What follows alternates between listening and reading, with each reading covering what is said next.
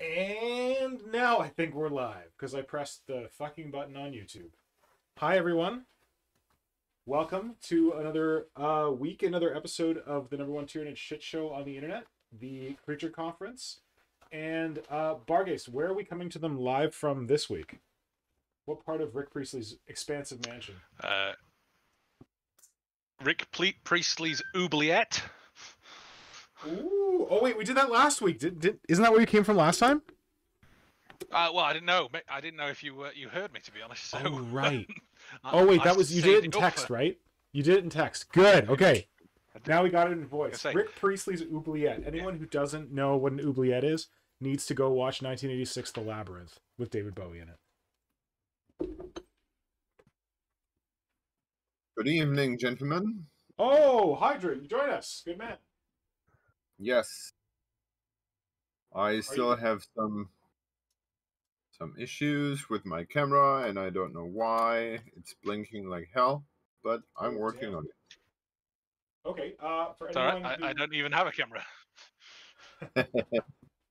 That's okay. We're not forcing you to turn your camera on, but Hydra has to. We have to rattle his cage. He has to dance. Dance, monkey. Yeah. What the fuck? So yeah, for anyone who missed it, we have a special guest joining us this week. None other than Hive Fleet Barghest. I've pulled up his Instagram profile, and if you're not following him, you should definitely be following him because he's got some shit hot, cool, weird, very different Tyranid conversions that you should definitely check out. And as we saw from last week, what was that, Hydra? You are crazy loud. Oh shit! Sorry. Thanks for the warning. Hold on. Let me see what I can do about that. I think I was... Is this better? A bit. Okay, I was standing right in front of my mic. I'm going to turn this down a bit. 1 sec. Oh, but... So I turned it down for the stream, but I don't know if I can adjust it for you dudes. Hold on. Oh, I got an idea. Is that any better? Hello? I guess. Yes. Okay, cool. Yes, Hive Fleet Barghest is joining us this week, and for anyone who was here last week, you know that we have now dubbed Hive Fleet Barghest the official David Attenborough of Tyranids. And if you weren't here last week, but you've been on previous streams, you may have seen Barghest contribute various pieces of Tyranid fluff opportunely, because apparently he has an exhaustive memory for Tyranid fluff. So thank you for joining us, Barghest. No problem. It's always a pleasure to talk to fellow components. Great. So this week we actually have a theme because, you know, we had a theme last week and we got so high on ourselves that we figured we'd try for a theme again this week. And that theme is how not to build a Hive Tyrant, which might sound like a weird kind of idea for a theme, but we promise that we're going to explain what the heck's going on. So I set some homework in the chat on YouTube. If you haven't seen it yet, I'm wondering if you could pick a non-standard Hive Tyrant, something like an old One-Eye, Red Terror, a Death Leaper, something like that, a one-off individual character that was specifically a Hive Tyrant. We're not talking Swarm Lord. Let's pretend the Swarm Lord doesn't exist. What would you pick? Well, you know, I mean, you could say Swarm Lord, but that's boring, man. I want something crazy, different. If you could pick, like, a weird and wonderful Tyranid, sorry, a weird and wonderful Hive Tyrant, a unique Hive Tyrant, what would you choose as your weird and wonderful unique Hive Tyrant? While you're thinking about that, I'm restarting because my camera is giving me 5th member. Uh-oh. Sorry to hear that. Well, I guess, like, anyone who's Honestly, here I should can... take him off the top of my computer. Hey, I've got him... Oh, he's right on the middle of my screen, so... It might be my fault, too. While people are thinking about that, they can post in the chat. Flynn, do you want to give us a rundown of what inspired... Oh, yeah, sorry. A-Drive, I was mentioning Old One-Eye as an example of a unique individual Carnifex. So, similarly to how the Red Terror is a unique individual Ravner, and Death Leaper is a unique individual Lictor, what would you see for a unique individual Hive Tyrant? So let us know what you think in the chat. We've already got one answer of Taj333, a Ripper King. Ooh, that sounds cool. Taj, let us know what kind of abilities would that tyrant have, and like would it look different? Just share that with us in the chat because that sounds really cool. If you look in the gallery I linked you to, there's the old Swarm Tyrant from the Sabretooth games, which is spawning a bunch of Rippers. Let's see. I can pull that up. Is it? Oh, it's this guy, right? Oh, I don't know if you can. So if you're following along on YouTube, Barghest, it's going to be a little delayed, my video, but that's probably the best way to see if you have the YouTube open but you mute it to see like the stuff that I'm sharing. Because if I try and stream it back through Discord, Yeah, it that's breaks what everything. Oh, I know what you Yeah. mean. Yeah. Yeah. I'm gonna say you've got the one I was talking about, the one with the enormous elongated head, and then the sort of creepy flesh sack on the front. Also, massive flesh borer gun. That's kind of cool. Yeah, so people feel free to contribute your unique ideas in the chat. Flynn, do you want to start us off by talking about what inspired us to do this episode focusing on how not to build a Hive Tyrant? Yes, I like this part.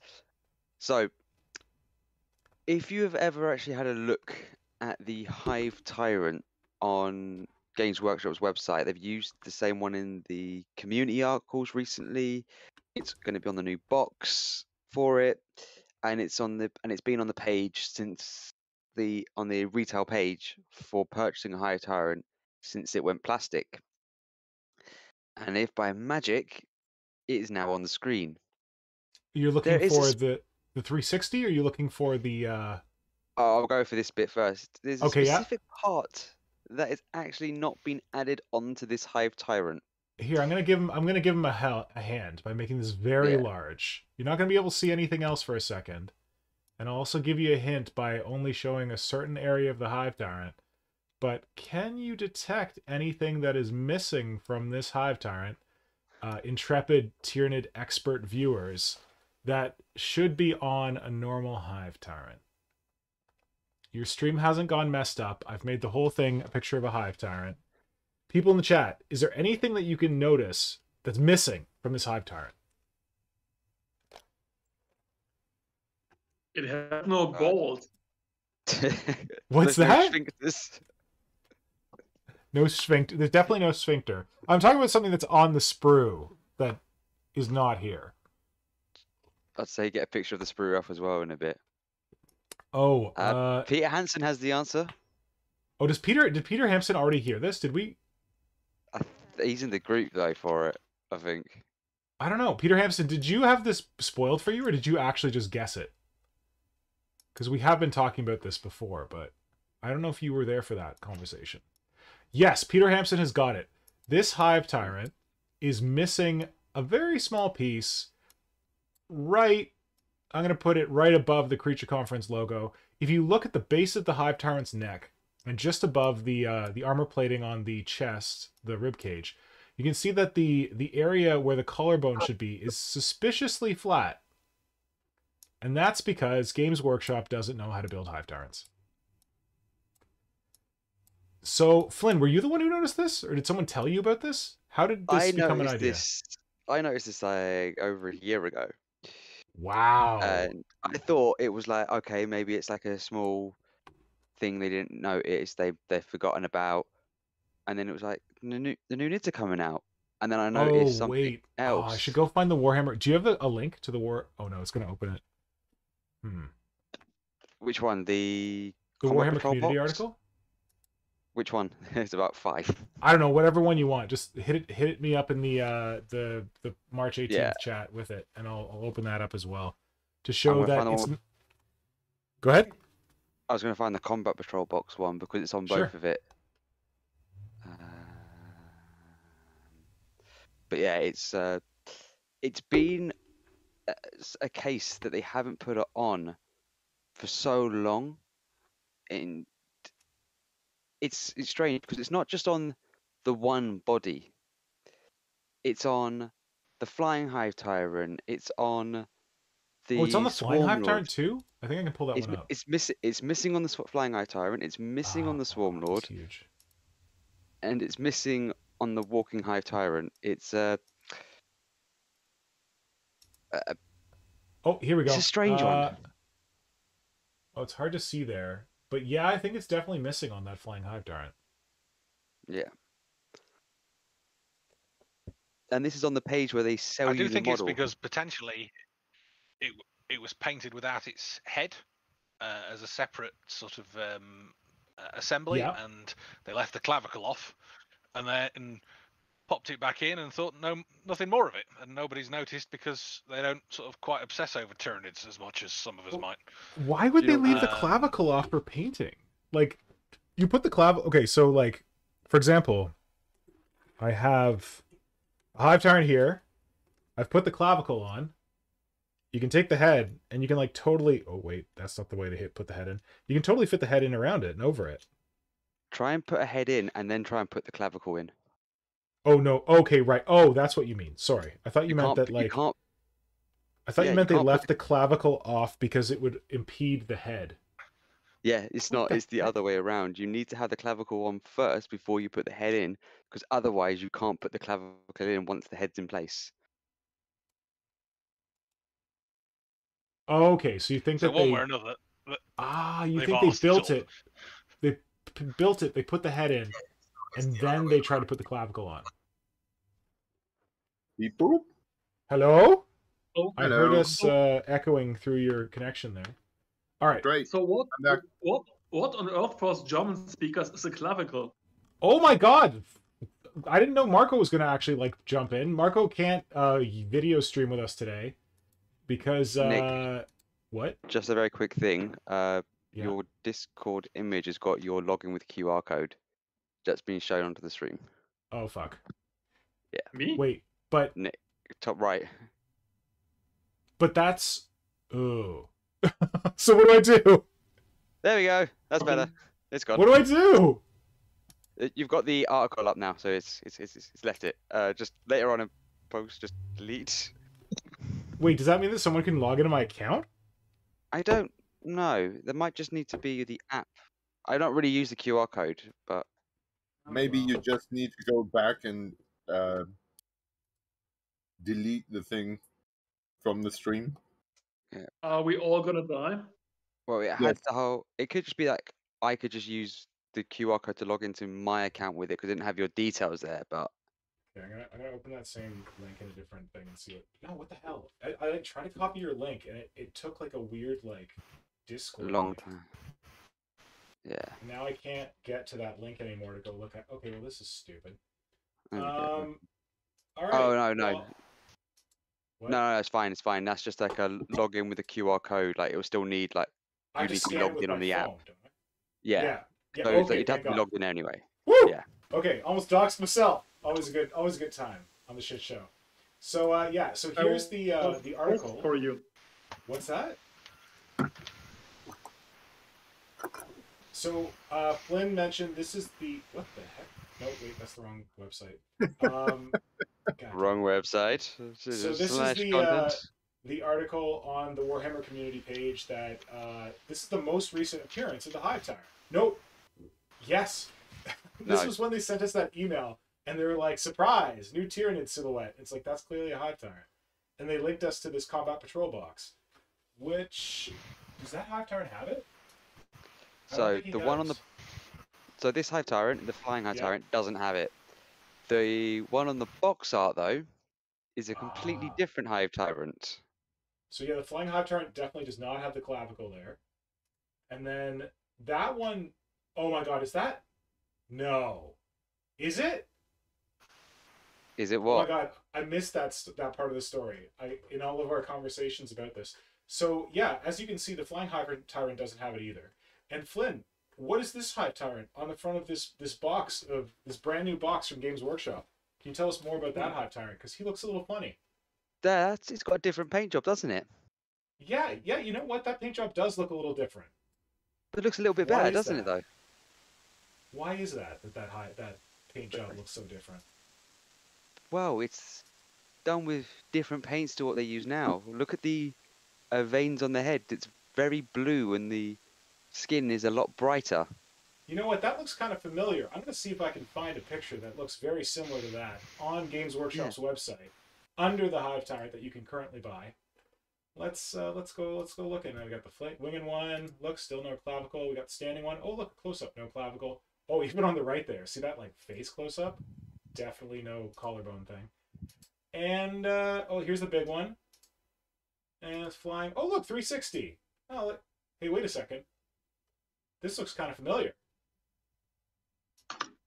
What are we seeing here, Flynn? We're seeing the 4th edition Metal Hive Tyrant. Taj got it, man. Taj, like, Yeah. is that the metal one? Yeah. Yes.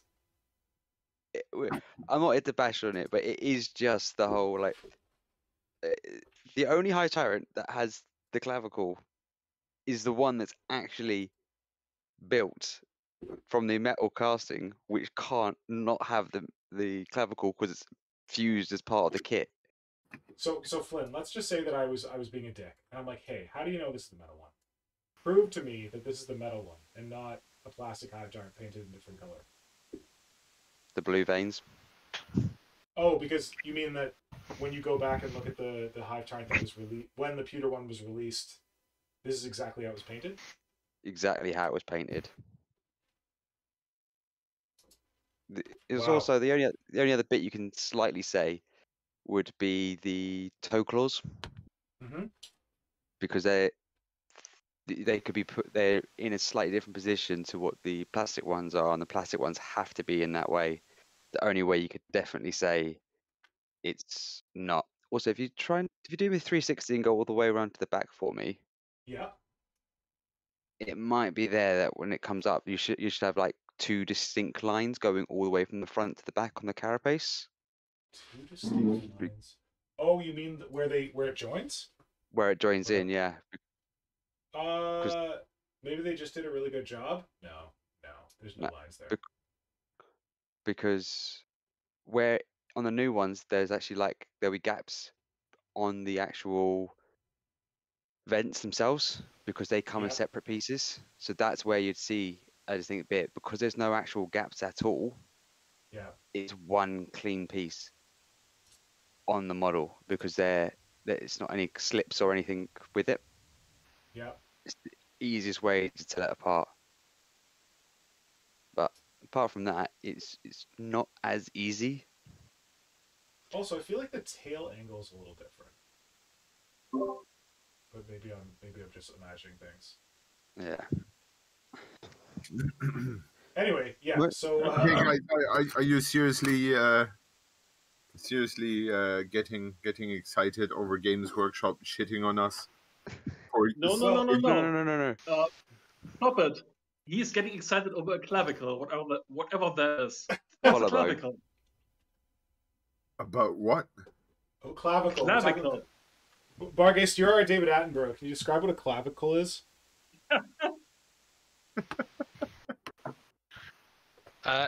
It's just your collarbone. Okay.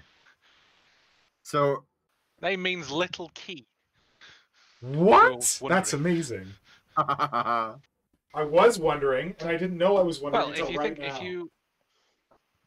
I think the Death Watch have a piece of war gear called a clavis, I think it is. Yeah, so it just means key, little key. Random piece of information you didn't really need.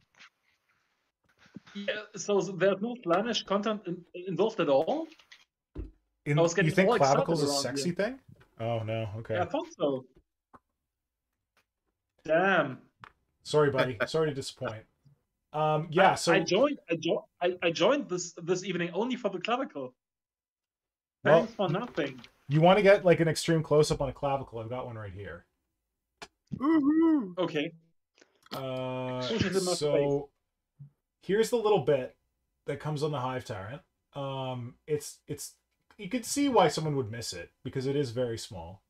And if you look at this Hive Tyrant, it is assembled properly. So it's got that little bit right here, just above the armor plates.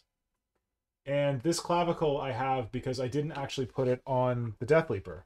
So you can see here how that top piece of the rib cage is flat. That's where this is supposed to go. So like you can, I'll show you. If you've never assembled a Hive Tyrant before, this piece is completely separate. It's just a little piece on the sprue. And you literally take it and you glue it. It's not going to fit well because I've sculpted stuff on this guy. You glue it right there. Yeah. Just above the armor plate. So you can see that. They both got it now. But my problem is that I made this guy a bunch of gribbly tentacles for his head. So when I try and put his head in with the clavicle there, it gets messy. So I left that off. But you're not going to know that I screwed it up because, well, you will know a bit. Maybe I've got to sculpt some green stuff in there now so that you won't know. But mostly it's covered up by the feeder tendrils. So I intentionally left mine off, but you're supposed to add it right there. And it kind of like completes the whole rib cage structure for the Hive Tyrant and continues these kind of growths around. And especially since the Hive Tyrant has like he sort of has this weird chin beard goatee thing going on, but you can easily see that there's something missing. Yep. Yeah. But yeah, so I just thought about so we are pissed, right? So we are, but on the other side, it's a tyrant. But we are always pissed. Yes, that's true. It made me think of the time when they had the bolter of the Lehman Russ glued upside down on the tank. Oh yeah. That. Yeah, painted that and had that on the box for years. Damn them straight to hell. Damn them. Yeah. So it's they just don't care enough about Tyranids. They also don't care about enough about the others. Okay, so that's you make a good point, Simon, that it's not just Tyranids that are getting the short end of the stick, but it is kind of crazy that this Hive Tyrant has been around since like 2013, 14. Yeah, rough. I think was when the plastic came out. But the crazier thing is that they put the old metal Hive Tyrant on that brand new box. Well, is this an entrance to us talking about how Tyranids get the short end of the stick once again? Well, because I'm all about that. Yeah, this is kind of like... Anyway, sometimes we talk about how Games Workshop doesn't really care about Tyranids, and if you wanted to be salty, you could possibly read this as further proof that Games Workshop doesn't really care or doesn't really pay that much attention to them, but it's probably just an honest mistake. But anyway, we just thought it was funny. We wanted to share it with folks. However, not to just leave everything on a salty note, the reason that we asked Barghest here tonight, other than his witty personality, was to do a bit of a deep dive on Hive Tyrants. That's where I was going with that. A hive dive. Sounds good. Sorry, I've been into the German beer.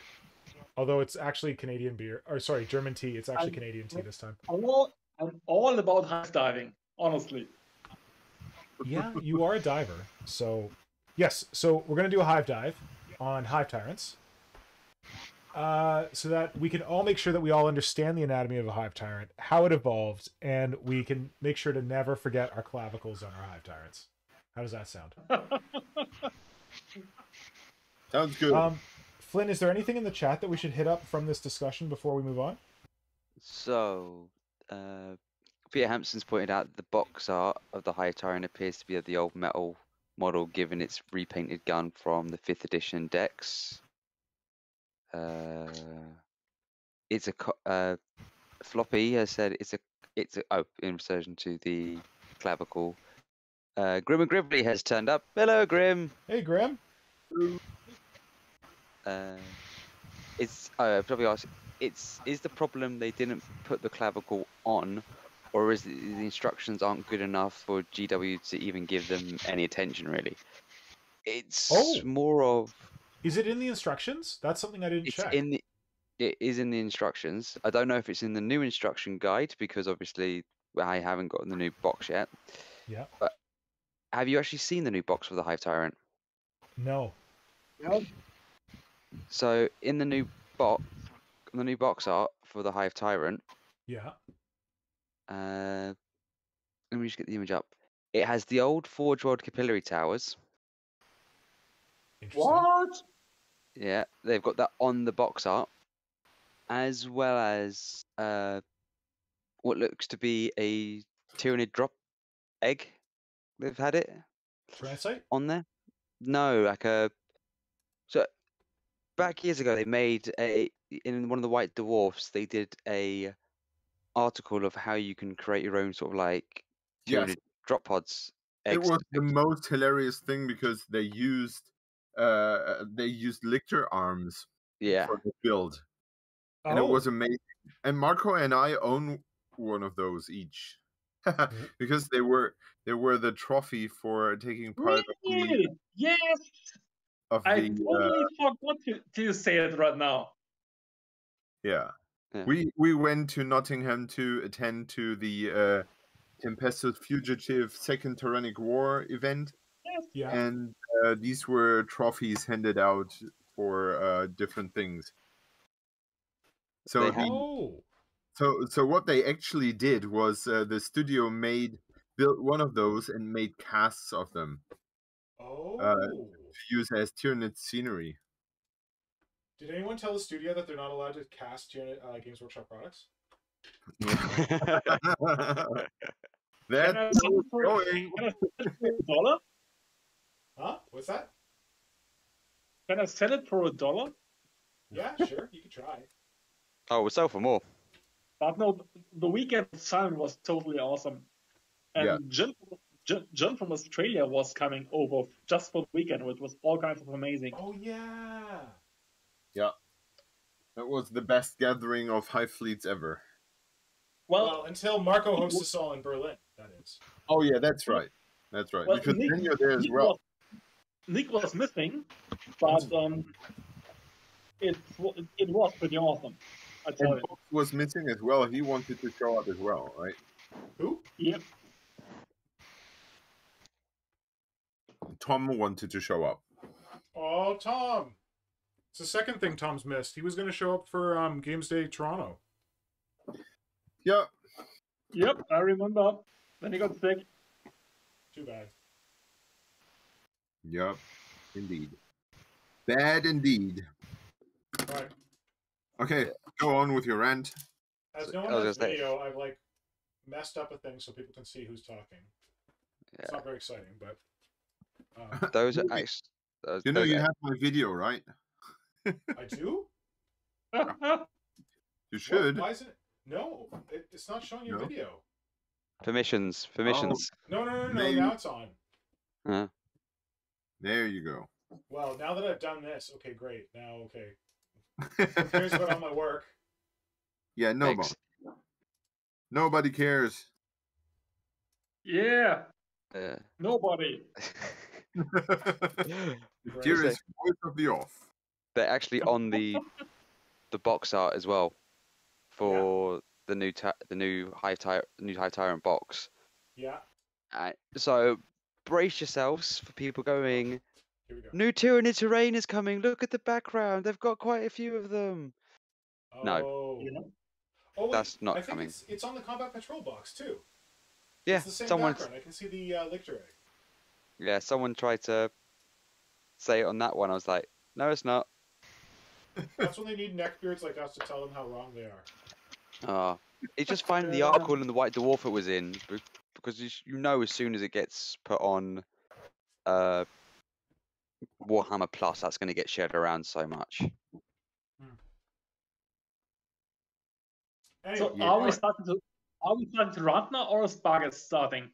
Barghest is going now. Why? Do you have something you need to say, Marco? No. Okay. Barghest, are you ready? Uh-oh. Apparently Is that not. him? Yes. Okay. I don't know. Can we hear me? I can hear you. Yes. Yep. That's fine. I mean, I could just keep talking for the rest of the night. To be fair, so just sort of mute me when I've talked too much. Really, I think is really the way to do it. Okay. Yeah, so Go. I asked Barghest to put together something about the history of like the Tyrant design and like the evolution of it over the years, and he pulled together some really great pictures from like old school codexes and stuff like that. So yeah, you go for it, buddy. I think Flynn has a couple of the pictures obviously up, and yeah, they've just appeared now.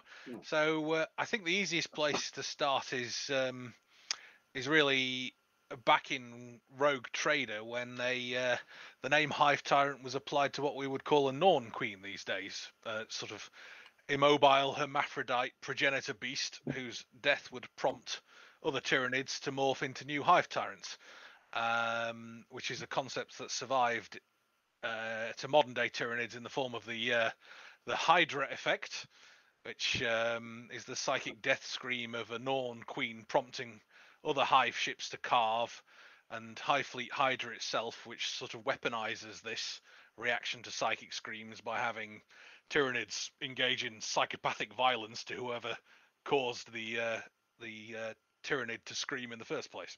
Mm-hmm. So the Hive Tyrant as we know it is probably first written down as a Hive Lord, and there was this substrata of Hive Lords that would run the day-to-day of Tyranid affairs. All of this was in basically sort of 2 or 3 paragraphs in Rogue Trader. Yeah. And this was back when the default Tyranid was this weird centauroid low G adapted beastie that walked on the middle pair of hooved legs, with dexterous forelimbs and a sort of prehensile rear legs with webbed feet. Are you trying Ears very on his hard neck. not to say the name Protonid so that I don't get triggered and yell at Flynn? I was being polite about it. Yes. Flynn, you jammy bastard. Although to be fair, the Protonid itself doesn't have the secondary eye stalks, I don't think, on the side of the head, which Tyranids were supposed to have as a standard, but never quite made it into the rest of the design, I don't think. Although some of it does remain in the Tyranid design language, like the hooves, although they were on the middle set of legs. Yeah. The idea being that this thing was basically existed in a low G environment most of its life, and more or less got around in 360 degrees. But from second edition onwards, they are defined and given a model and a more or less fixed appearance and role. And I think the page of images you've got up kind of describes that second edition Tyranid, best defined, I think, by the Jez Goodwin concept art in the top left of it, which is not as visible as it might be, but it's basically the imagery from the Gothic and the Eldritch book, which is dated around 1994, I think. Wow, that old, yes. 94? Yeah. Okay. And this basically those are the three or so primary images of the Tyranid from second edition. Although the Gothic and the Eldritch has a nice little sheet that lays over to give you some of the details that Jez comes up with for why it's got a spike there and that sort of thing. And Mark Gibbons, I believe, does the Tyranid on the right with the Barb Strangler alternate build. God, I love that picture so much. Yeah. Yes, This is one of my formative Tyranid pictures. Exactly. I think I would agree it was mine as well. And as usual, Jez provides puts plenty of thought into why it looks like it does, rather than he's just added this thing because it looks cool. Although no doubt that does form part of his process. So the double row of spines up the back of a Tyrant carapace are supposed to serve as heat sinks and radiators for the souped up metabolism of the Tyrant. Because in Jez's sort of imagination, Tyranids run really hot and have a really fast metabolism fed by some sort of internal biological reactor, which explains sort of why he's created this design language for them, which includes all these big blades and sections, not just to look mean and to stab people, but to actually serve a purpose. Yeah. It has. I also think he notes that it's got these psychic, symbiotic elements on its head. It's not quite as obvious as the later tyrants with their huge swollen bonces, but it's got the sort of the cranial cowl and symbiote indicated on the concept art, and a bit more prominently on the Mark Gibbons piece. And I always thought this was more like a biological equivalent to the psychic hoods that the Imperium uses. Nice. Yeah, that makes sense. Yeah. Yeah. Oh, Jones. What? Sorry, switch off your microphone. It sounds like you're beating drums there. Yes. There we are. Blessed silence. I think the Tyranids also tend to have a bit of a skull-like appearance at this point. Appropriately barbed and equipped with sort of mandibles, which kind of mesh an arthropod and vertebrate design. I particularly like Dave Gallagher's approach to the mouths of Tyranids, kind of strangely in this scenario. He basically, if you look at the big second edition Codex picture, which is the main image I pasted the others onto, you can see that there are multiple rows of basically giant spikes in terms of its teeth. It doesn't have any particular sort of differentiation in its teeth. They're all just big, horrible spikes, and it's got a huge mouthful of multiple rows of them, and it's really just there to basically fuck anything up that it bites, rather than do something. Because obviously our teeth are all adapted for different things, some for grinding, some for cutting and that sort of thing. A Tyranid's teeth are simply there to damage things, for want of a better phrase. And they don't even have a gum anymore, right? Like they're fused to this skull-like feature. Yes, it's a sort of a kind of a reptilian aspect, or a crocodilian look to it almost, or even again like the skull. It doesn't have any soft flesh, because their teeth aren't going to be made of sort of enamel like ours, which needs to be kept hydrated, otherwise it denatures and cracks and that sort of thing. It's probably made of the same sort of pseudo chitin that all their weapons are made of, so they really don't care. It's just there to harm things, and I think that this idea meshes very nicely with me. I don't know whether or not it was why he drew them like this, but the idea that they don't have a mouth for conventional evolutionary reasons anymore. We end up with a head because of a process called cephalization. The idea that all your sensory organs and other important processes end up in the lump at the front of a beastie, because you can find things more efficiently and eat them if everything designed to help you eat stuff is in the same place.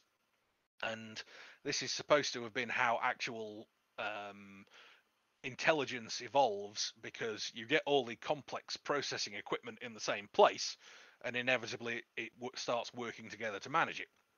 So the point at the end of that tangent is that I like them having these ridiculously beweaponed heads, which are actually impractical for eating or communicating or even really breathing, because they don't need it. It's just another appendage to be repurposed. And as the army list said in second edition, the tyrant weapons were claws, jaws, and a bad attitude. Yep. And that sort of sums up the image of the tyrant, and what it does on screen, if you were to use the term, in the background. And I think the first time we actually see one on screen is when, to quote the Codex, say, "Mighty Tyranid Lord, huge as a dreadnought, thunders into the Ultramarines' third company and just cuts 3 of them in half with a single blow, and then cripples a dreadnought in close combat," which at back then was obviously quite a dramatic thing rather than something everybody does every Thursday, and it kind of it kind of takes a different turn 30 seconds later as it gets shot in the face repeatedly by Captain Fabian of the Ultramarines. But the actual section describes this quite dramatic and explosive clash of two swords, one giant alien scimitar and one power sword, before Fabian becomes the hero and puts an entire clip of plasma into the head of the Hive Tyrant. But I don't honestly mind that, because back when that happened, this was just cool. It wasn't, oh look, another Space Marine has killed another Hive Tyrant effortlessly. It was this sort of last ditch effort of the third company as they were getting completely shredded, and yeah, it feels resorting to- desperate. Like for Yeah, some reason, I'm thinking about that scene from Astartes, where like the Astartes are trying to like get through to those like psychic dudes, and they're just like trying so hard. And doesn't the like sergeant guy like burn his hand off shoving a plasma pistol through like a force field or something as like a last desperate effort? Yep. Yeah, he blows his hand off, and it doesn't really do anything, and it doesn't really do anything in this. He kills the tyrant, and Yeah. a bunch of Tyranids run off and go insane, and then the rest of them just try and murder the rest of the Ultramarines, and they end up losing, having only a quarter of the company left alive after resorting to shooting into their own formations to stop the Tyranids from killing them. And that's the other line from the Codex that is always at the forefront of my mind, that not even the Terminators can stand up to the Tyranids in close quarters. Terminators back then also being something that you didn't kill every weekend, rather than the thing that they are at the moment. Do you know, Barghest, if because it always blew my mind that Terminators had tactical dreadnought armor. Is that still what they call it? Yeah, it's still, you're called you're wearing you're a Terminator if you wear tactical dreadnought armor. Okay. But they called that was the original way they phrased it. Oh, the Terminator shit. squads. Symbio Joe just showed up and said, "So did we start early?" Yeah, sorry, Jimbo. Symbio, this week is messed because North America sets their clocks back, forward, whatever. I mentioned it in some of my story posts, but I don't think everyone saw them. Anyway, yeah, sorry, go ahead, Barghest. Yeah, I always thought that was really cool, like tactical dreadnought armor. I'm like, these guys are like, they're armored like a dreadnought? How badass is that? I'm getting so much nostalgia waves over me hearing all that. I can still remember the times when Space Marines were cool, and I just recall why I played Blood Angels. Yeah. Yeah, I mean, the name Tactical Dreadnought Armor really is cool. It just sounds awesome, I think, is the only way to say it, and I don't think they use it often enough. They go with Terminator more these days. But as far as the Tyrant goes, yeah, it dies, but so what? It dies killing the elite of the elite Space Marines, as do the rest of the Tyranids, and at that point you don't really feel like the Tyranids are being done dirty, so to speak, as you might do later on. Yeah. I think the other notable engagement of second edition is probably the Hive Tyrant that leads the final assault on the Eldar craft world Eandon. Yeah. Mostly because at that point the Tyranids have sort of lost after destroying most of the Eldar fleet and wrecking this entire planet-sized starship, only to be rescued by the Eldritch Raiders, and the Tyranids rally after losing their entire fleet in a final assault led by a Hive Tyrant, which back in second edition is basically just a Hive Tyrant that they can't stop until they send the Ghost Warriors against it, led by the Avatar. And at that point, the Avatar was also something that was particularly devastating and cool, and wasn't really beaten around the head every 5 minutes by somebody to make them look cool. Yeah. And the Avatar basically piles through and skewers the Hive Tyrant after it's smashed its way through the rest of the Eldar. And obviously later on they sort of twist this a little, and the Hive Tyrant, rather than fighting the Avatar, gets him beaten up by a dozen Carnifexes, and then gets stabbed in the head by the Eldar special character Admiral Uriel, rather, Yeah. with the Spear of Twilight, which they've obviously rewritten several times into different versions. I actually prefer it where the Avatar beats him, mostly because it's this clash of second edition Titans. Yeah. Back when second edition Titans were a little smaller.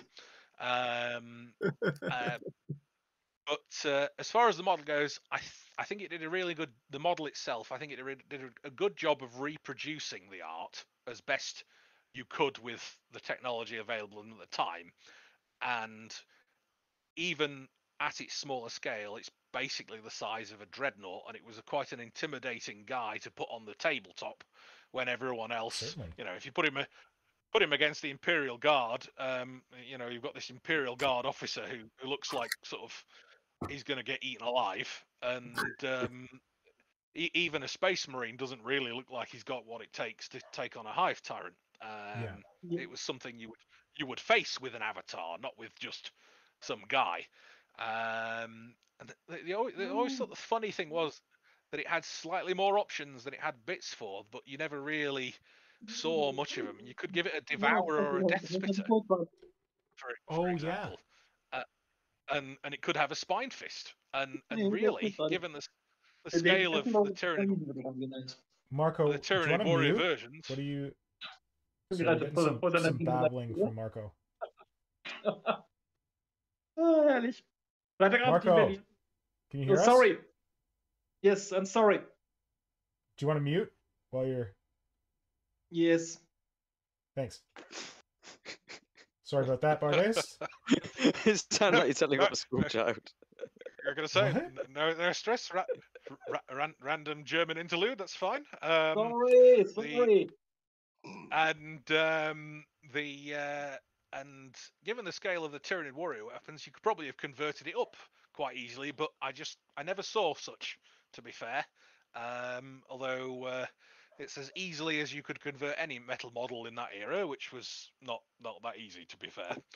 I mean, one thing I do miss about this early model and concept is it doesn't necessarily have every limb fully integrated into a weapon, and has the asymmetrical weapon loadout, so you don't have forced bilateral symmetry where it must have I love that. two weapons. Yes, indeed. I'm going to say you're just doing one now, funnily enough.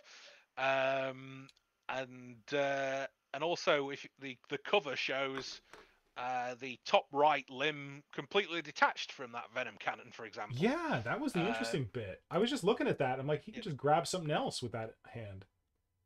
Which kind of fixes the problem of maybe having a blind spot on your right hand side, really. But I think my ultimate, I look at this Hive Tyrant design as the one that has been iterated to produce other Tyranid designs, from the sort of biological plate armor sections on its shoulders and its clavicle. Yeah. And it has sort of chitinous pauldrons and articulated plating, to the big radiator or heatsink veins on its back that eventually become the classic biological exhausts. And is this the first time we saw those? I think this is the first model that actually gives it these big spines instead of an actual other detail on its carapace. I think it's also that's cool. I forgot about that. You know what I just noticed? We kind of had our way with the Mortex, with the Parasite of Mortex the other week. And I feel like I was kind of put off by the model because it had like carapace plates where like the area where they were kind of sprouting from was apparently carapace as well. And when you look at the where the neck or the hood of this tyrant is, So there we have the back carapace, and on that there are more like smaller carapace plates. So we have carapace on carapace, which is something we don't see a lot. in the middle there. Yeah, and Yeah, it feels like it's a nice nod towards second edition now, not like a bad design choice. Interesting. Yeah.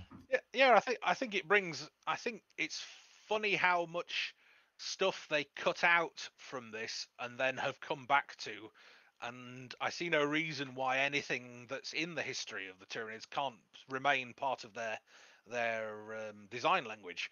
I mean, they sort of built in third edition the excuse to use it all by describing the Tyranids as having evolved their forms past carrying weapons into fusing them more with themselves. And I think that was just the thing they added. And then for the next like 6-7 generations of Tyranids, they're just holding guns. Yep. Yeah, exactly. It's Absolutely. they added it and then they just sort of moved along because we obviously don't evolve quite as fast as it turns out. So for me, I think it's maybe not but it is a Tyranid design, as in a sort of a Tyranid design from which includes all the imagery that you might expect from a Tyranid, and from this Tyranid you can draw a line to most, if not all, of the other Tyranids that we have. Even though it didn't necessarily come before the Tyranid Warriors, because they were, I think 1991 is when we first see them.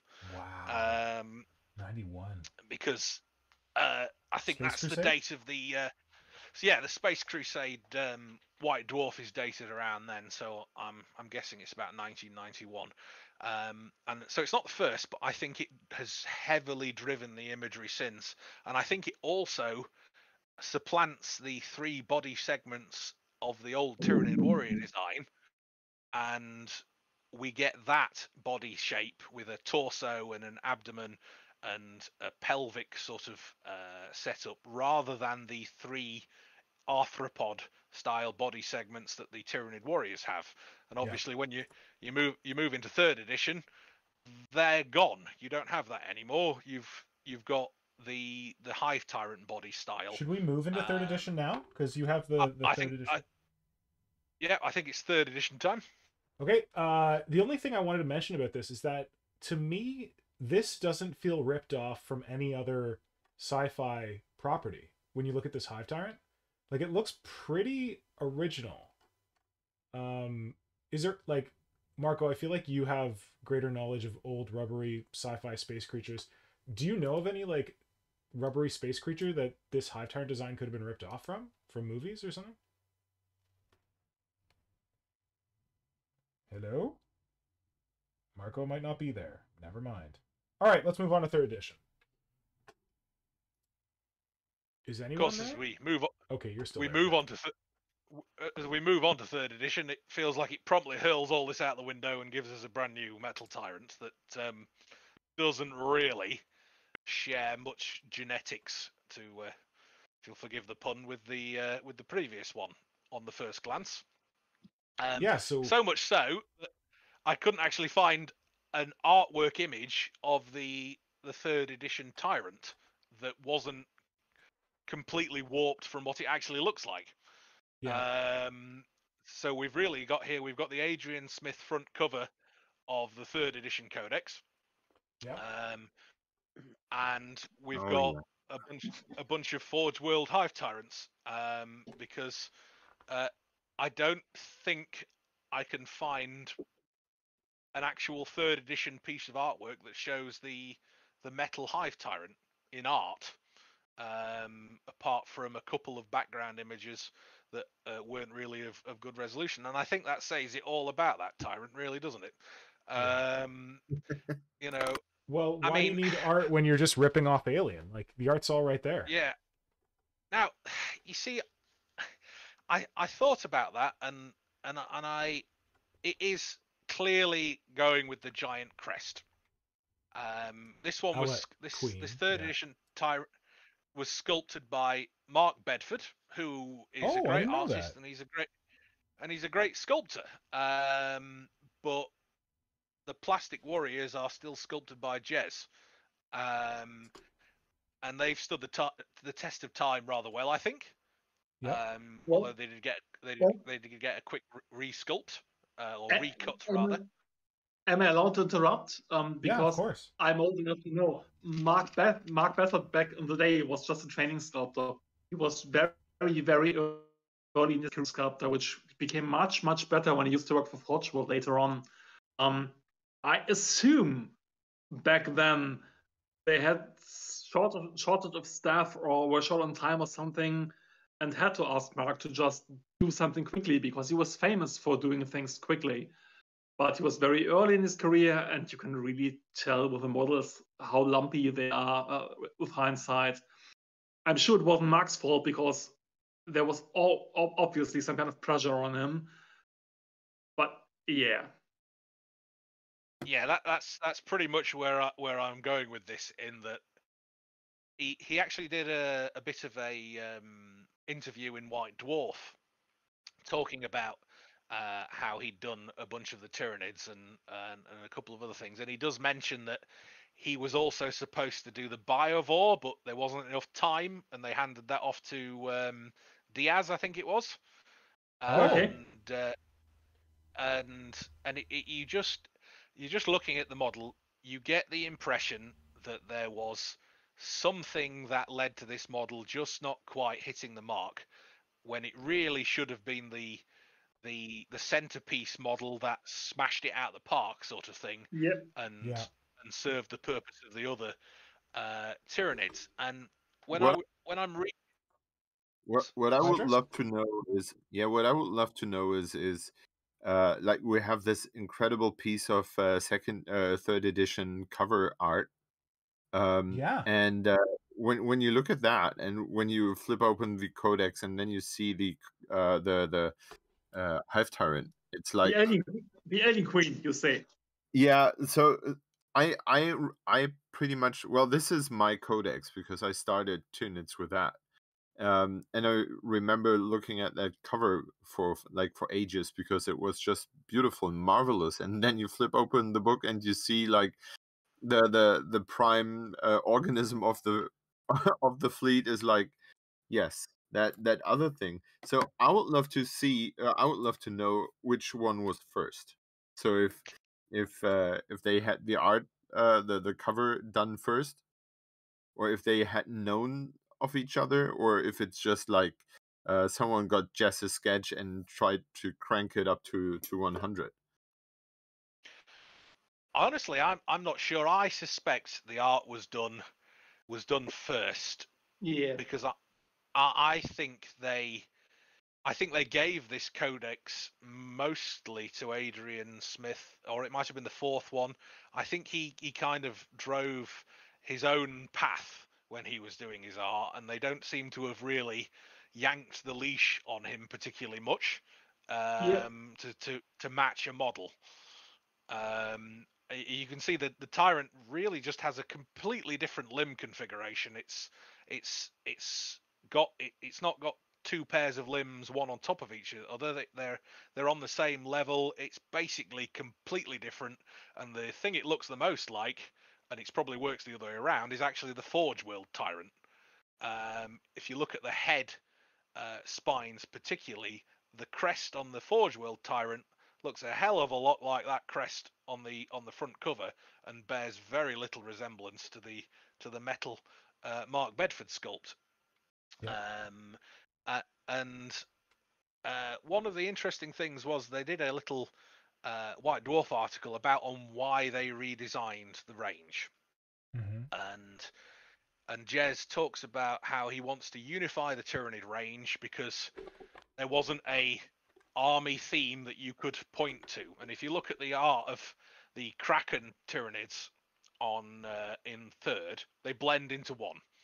You know, there's an entire army with a massive red carapace and a massive pale exoskeleton, and they actually, you can almost lose track of what's in there. Whereas if you looked at a second edition army, it had a fairly predictable content, but it wasn't this sort of flat mass, and so It was they a tried to. riot. They also, yeah, it was a riot. That's a good way to describe it. Everything was crazy. Everything was painted differently. Everything was quite mad. And what he wanted to do was give them a size progression. So he made the Termagants and the Gaunts the same size. He made the warriors a little squatter and a little wider, and he made the Tyrant taller. And so you had this progression of a sort of a big dog-sized Tyranid. You had the bigger than human-sized Tyranid. You had the human size rather in the form of a Gene Stealer, which interestingly, he described the Gene Stealers as a human Gaunt hybrid as far as their design was going. And said if they ever went back to the Gene Stealers, they would add the 5 plates on their head, which obviously they did. Because that, as I'm sure you all know, that's the sort of, this is the advent of Tyranid design rules, where we have 5 plates on the head. They all have a tail of various size and function. We're all hexapods with various limbs adjusted or atrophied if you're a gargoyle. Guns, interestingly enough, it says guns were to be integrated in the original design brief, as in they were all fused permanently to their limbs. But what they ended up with was doing a sort of half-on, half-off concept, because it didn't look right. And they sort of fused them, but showed that the hand was still there. So that was a deliberate design choice, and that's also where he again mentions the fact that Tyranids are supposed to run really hot.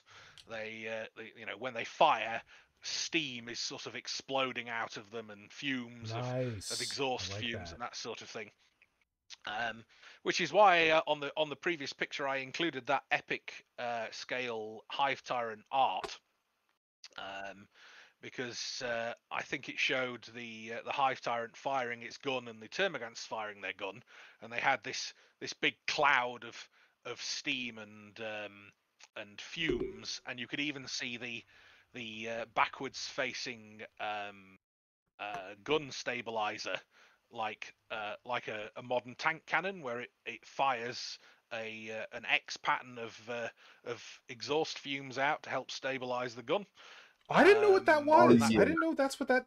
I've seen that, and I didn't know that's what the function of that was on guns. That's amazing.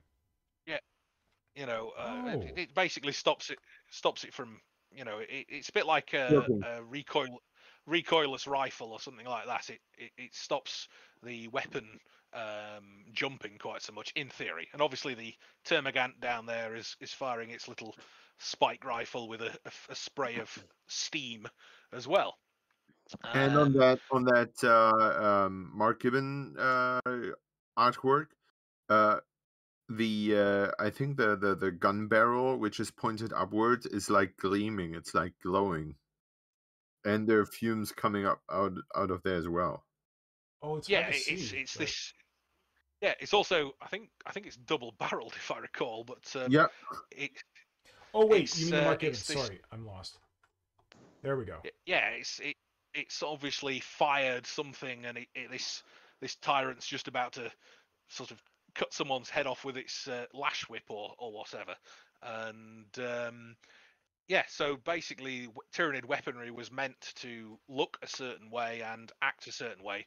And I think I've moaned about this before, but if you look at, say, the computer games that represent Tyranid weaponry, it's really boring. It's just like glowing green stuff. They don't really pay attention to what the weapon's supposed to be. It's like, well, you know, it's biological. Just make it look like something the Zerg would shoot.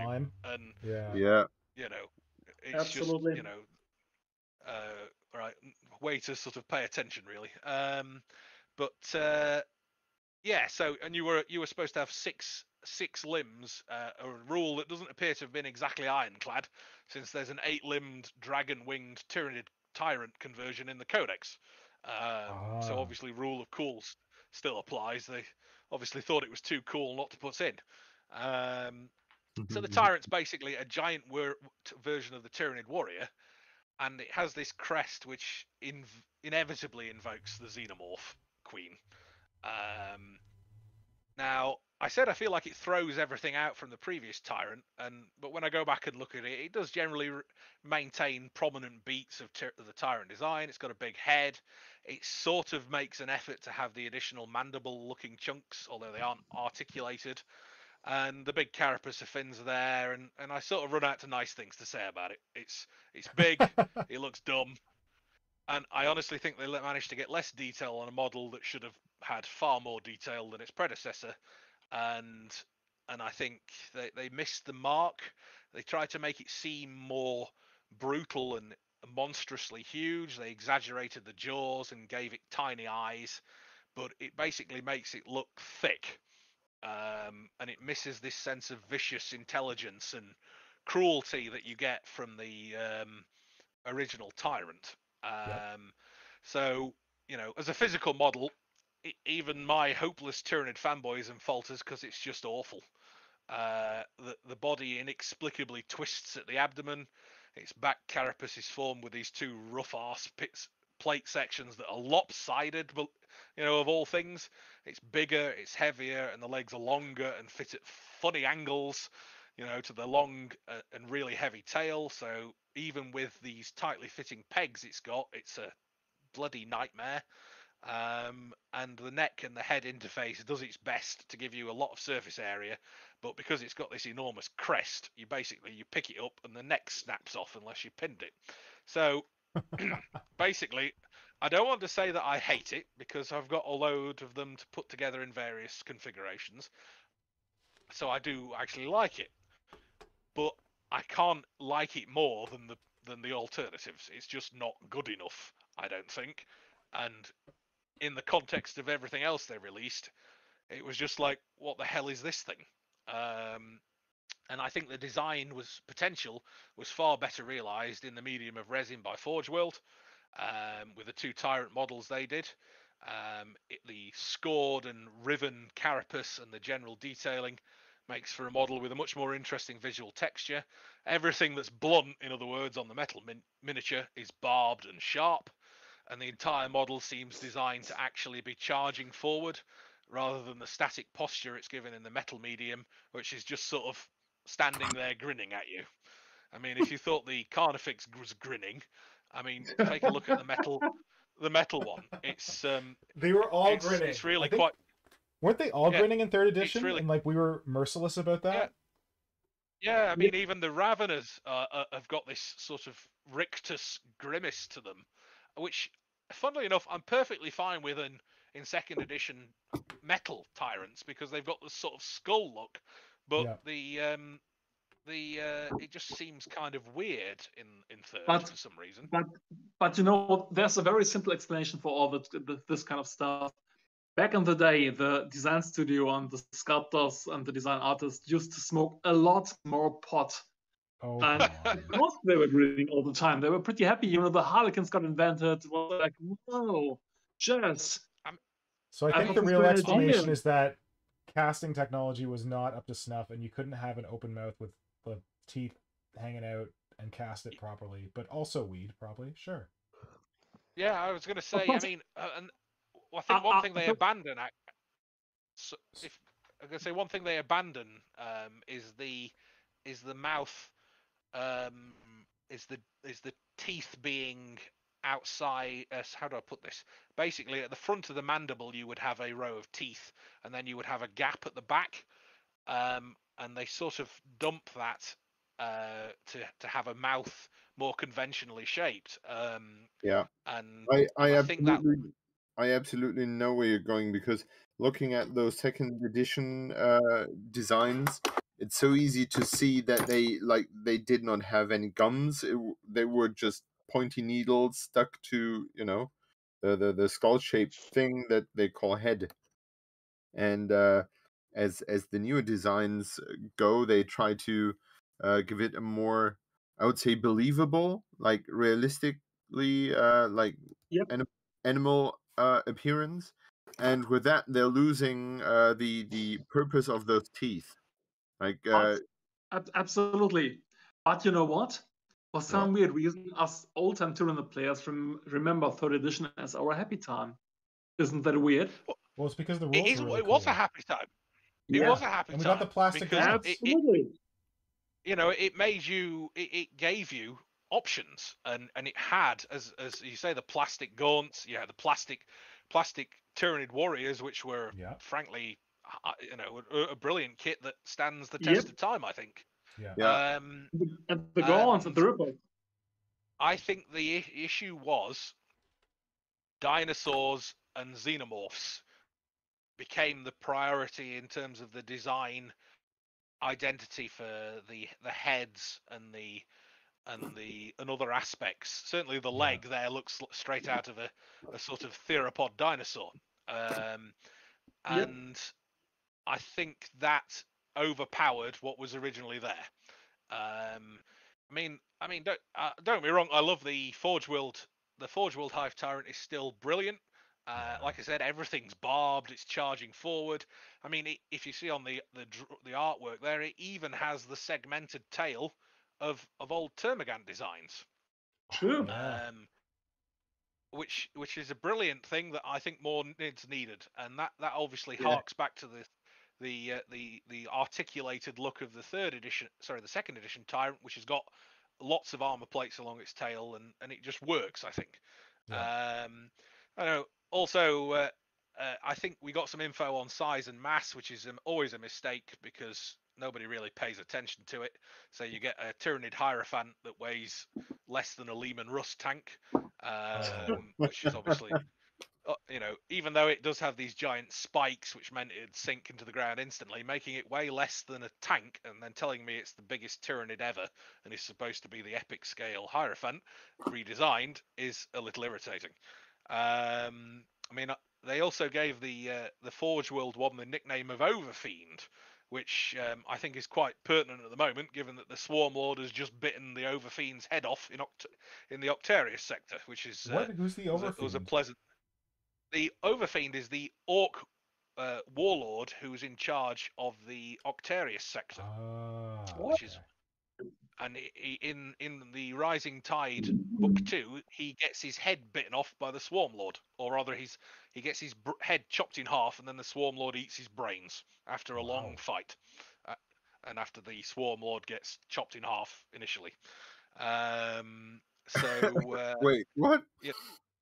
Yeah, the Swarm Lord basically hunts him down and starts off with a big con to sort of make the Overfiend think he's winning, and then they have a bit of a back and forth, and the Overfiend kills the Swarm Lord, who then respawns out in the fleet and comes back and comes back with a team of heavies and beats him up, and so there's a bit more to it than that, but that's basically it. So technically, the Tyranids have won the Octarius war, or at least made a real dent. As we should have, yes. So it also doesn't have a weaponized tail because it's supposed to be more easily adapted to flight. So it basically works like a halter on a Tyranid. Oh, sorry. What is a halter? You said the word halter last week, and I don't know what that is. If you look at insects, some of them have 2 pairs of wings, and some of them have a single pair of wings, and the second pair of wings is what's called a halter, which is basically this funny little, let's call it cross between a sensor and a sort of a balancing mechanism. And basically, it moves around in reaction to what the wings are doing to help the creature balance itself. Is this like a dragonfly, or are those actually all wings on a dragonfly and not a halter? It depends on which creature you're looking at. There are a lot of different wing configurations in arthropods. So it's a pretty reasonable explanation for why it's got longer legs as well, because it's also adapted for running, and a long tail is quite useful for running as well. It's just not that reflected on the metal model, which just sort of stands there like a lump. As I've mentioned, the head crest, I am positive that somebody was looking at Adrian Smith's art when they were doing that head crest, because the 3 spikes on the back are just not present on the metal model, and they are very distinctive in their configuration. And I can only think that either there's a piece of concept art we haven't got that shows that we just didn't do anything with the metal model for, or Adrian Smith's art is the concept art for that. The only thing I think it's missing, perhaps, is that it hasn't got any mandibles, which I'm vaguely obsessed with. It sounds like some days. And it shares the issue with the metal version in that it looks like this big bruiser and a killing machine, but it looks a bit animalistic. So it's big, dangerous animal more than intelligent, coordinating leader, psychic leader. It doesn't have that element, I don't think. It works really well as a killing machine, but less so as the thing that's supposed to be telling everyone else what to do. Yep. As I think I mentioned, you just can't find any artwork of the 3rd edition one that's any good, and it just feels like they didn't bother. And then suddenly it's almost immediately replaced in the grand scheme of things with a metal version of the updated version of the original Tyrant. So should we go to 4th edition now? I think we shift along to the next phase, let's call it. Sure. So just brought that up now. Catch up soon. I mean, yeah, I think the metal version doesn't last that long either, really. Oh, sorry. Did you say you wanted to see the metal Hive Tyrant, the old metal Hive Tyrant from mid 2000s? Because I got one right here that I can show you. I can say, funnily enough, I've got one on my desk as well. There's one right here I can show you. We can do a nice 360 view of it. Indeed, yes. It's not like it's not still there, apparently. I mean, it's obviously on the shelf. It's on the shelf somewhere, isn't it, in the studio when they take photos, and nobody's painted another one because you only paint 1 or 2 Hive Tyrants. You don't paint sort of 14 versions of them because we don't have 14 HQ choices, do we? Anyway, moaning aside. What's that? Really quick. They have painted 2 new Hive Tyrants when they did some how to paint contrast and how to paint in the standard way for the Hive Tyrants. Yeah? They were actually built correctly. Oh! But they haven't done anything with them. Oh, yeah, they've just sort of shoveled them off to the side, haven't they? Yeah, so why haven't you used those ones? I don't know. Perhaps it's because they paint them differently for when they're being photographed.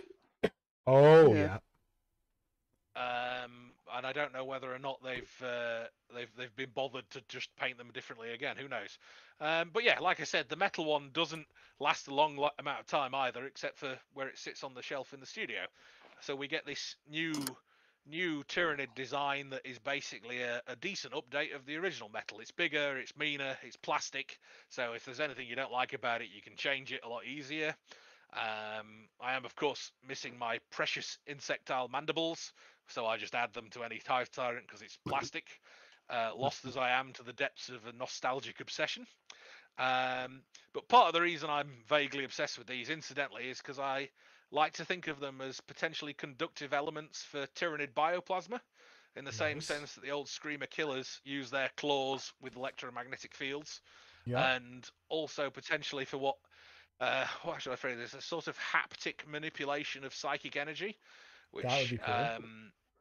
I sort of I think was born in my brain from a novel called The Red Knight by I think Chris Cameron, I think it was, where a species of eusocial sentients manipulate magic with their insectile mandibles rather than making hand gestures. And I thought it was a particularly cool aspect that might work with Tyranid. So rather than gesturing dramatically with your hand to throw your brain missile, you sort of flex your jaws and send a wave of psychic energy or something at somebody. Well, I'm a big fan of that because of the Dominatrix and all my crazy ass. It's got a psychic array for focusing shit. Yeah, exactly. I mean, there's got to be. These big spikes have to do something. They're not just grown there for the fun of it. So, you can theorize. It's like Eldar gems. If there's an Eldar a lump of something on an Eldar tank, it's a sensor because that's what Eldar stuff looks like. Or it's a probe, or it's a battery pack or something like that. Hydra, was going to say something? Sorry, Hydra was going to... I just have that image or this little scene in my head where two Space Marine scripters are standing in front of like a Hive Tyrant, and he suddenly starts waving with his claws and things, and like they're standing in front of him, like ready to battle, and one of them whispers to the others, like, "What is he doing? Like, is he signaling us? Is he trying to communicate? Is he like?" And then the warp blast hits them, and They just explode. it's more, more funny in my head. Yeah, well, I'm gonna say it's why would a Tyranid wave his hands around? He's just gonna sort of kill you. Yeah, I'm gonna say, well, the big spikes on someone mentioned in the chat that it's very judgmental to say around a Chaos player, but if you look at the 3rd edition Codex for Chaos, it mentions that the spikes are actually supposed to be in favor of minor Chaos gods. And who have particularly interesting sounding names. We can obviously look at that later. But the Tyrant itself, I miss the aggressive profile of the 2nd edition one, but I think the vents offer more utility as a concept, because we know they serve as exhausts now for supercharged internal processors. Tyranids run really hot, despite the codexes telling us that NIDs have extremely weak electromagnetic signatures, so they're very stealthy. So that's a bit of an interesting one, how they manage that. They pump out. Magic. Yeah, Cronus! yeah, we Robin Cronus yeah, ruining everything. No, sorry. Yeah. They also pump spores out of these things, necrotic or otherwise, and according to the background for Hive. Retcon? Yeah. Well, they do all sorts out of these things. They're exhausts, but they also pump spores out depending on which sort of Tyranid is using them. According to the background for Hive Fleet Gorgon, the Tyrants and the Toxicrenes use the structure as part of breaking down the genetic material of their opponents and creating bespoke toxins inside the carapace vents, and then transmitting it to all the other Hive Fleet Gorgon critters around via the synaptic link, which then use that genetic design to create poisons that are specified for whatever it is they're fighting. Whoa, fancy. I mean, it's a great model, but one thing that always occurs to me when I'm building it is how there's very little you can do with it unless you get out the clippers, in terms of posing it. Yeah. Because of the configuration of the guns, particularly because you've got an arm pair that is always assigned to any gun larger than, to barbed stranglers and the venom cannons. And practically speaking, the ammo supply arms shouldn't really be stabilizing these guns particularly much unless they've got some sort of muscular strength to the ammo feed, which I suppose they could have. But then if you look at the Harpy, they're perfectly happy to fire a big heavy gun and stabilize it with one limb. And there's no reason you can't expect a Tyrant shouldn't be able to do that. And I think it hampers the Carnifex, the Tyrant, and the Tyranid warriors by making them have this gun carried across their front. Yeah. Because the guns are so large that it doesn't always seem practical to expect them to do much whilst they're carrying it, and a lot of the art tends to bypass it by making the ammo feed quite ridiculously long, and a lot longer than it is on the model, because otherwise this Tyrant isn't going to be doing much with that pair of arms. Yes. And there is in the link I sent. I don't think there's any point looking for it because there's so many images, but there's a couple of weird Tyrant images. So there was one that I hoped you included because you thought it was so ridiculous. Tell me that you put this one in because it looks so bad. I think there's the one with the Kraken. Is it? Yeah, that's the one I pulled up.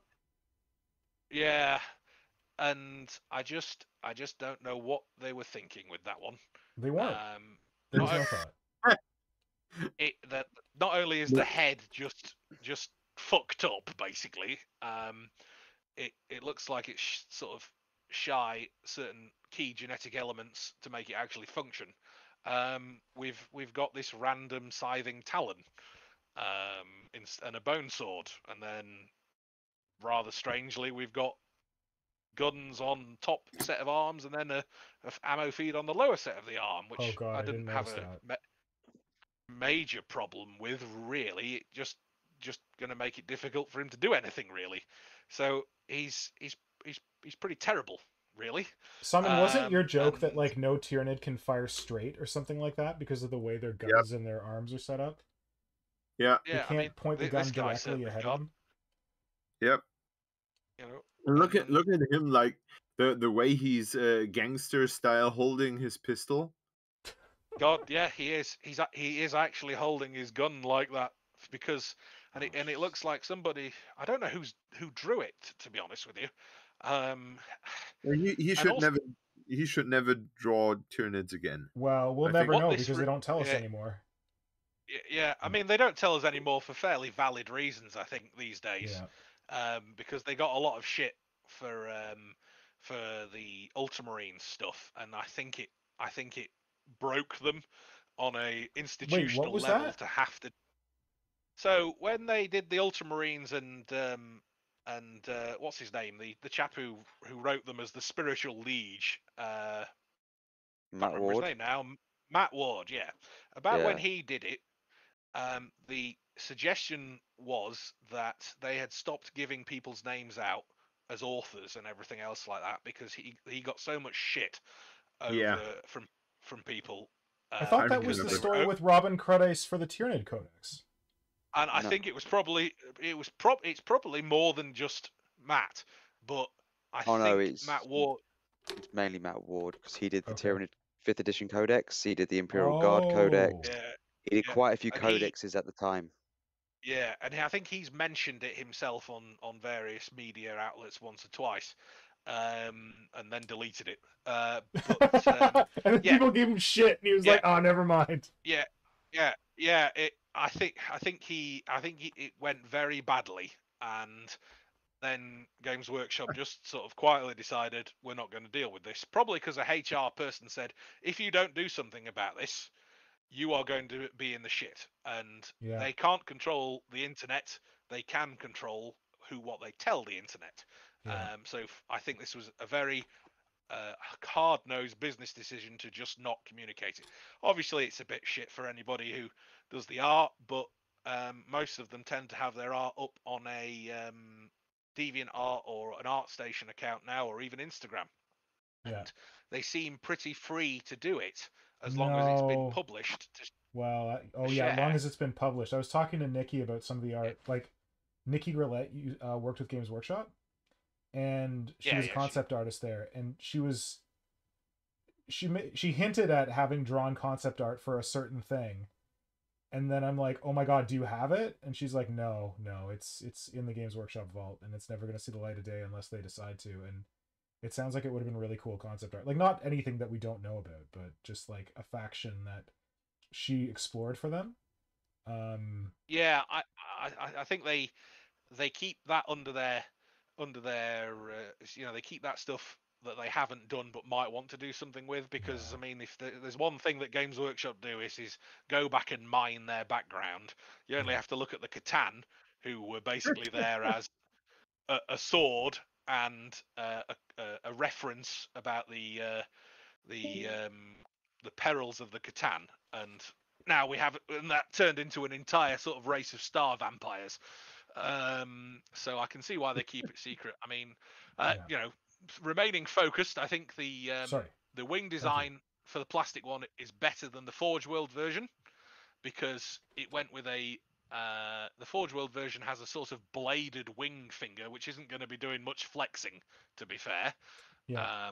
It'd probably be really good if you wanted to hit something with it, but in terms of actually having an aerofoil that you could flap, I really don't see it working that well, unless you had a form of jet propulsion, for example, which maybe is something I could see a Tyrant having. Tyranids don't seem to need the sort of physical keel. Yeah, we're big fans of jet propulsion here. Yeah, indeed, absolutely. Tyranids don't seem to need the physical keel that you'll find on a bird, the sort of deep chest with all the muscle attachment points and winged birds, bats, pterosaurs, that sort of thing. But really, the only practical way a Hive Tyrant is going to fly is through, let's call it, science or magic, because it's well, I'm sure Tyranid's material science is good enough to build the muscles, strong enough to do it, and the material tough enough. It'd be flapping a hell of a lot more than would be practical.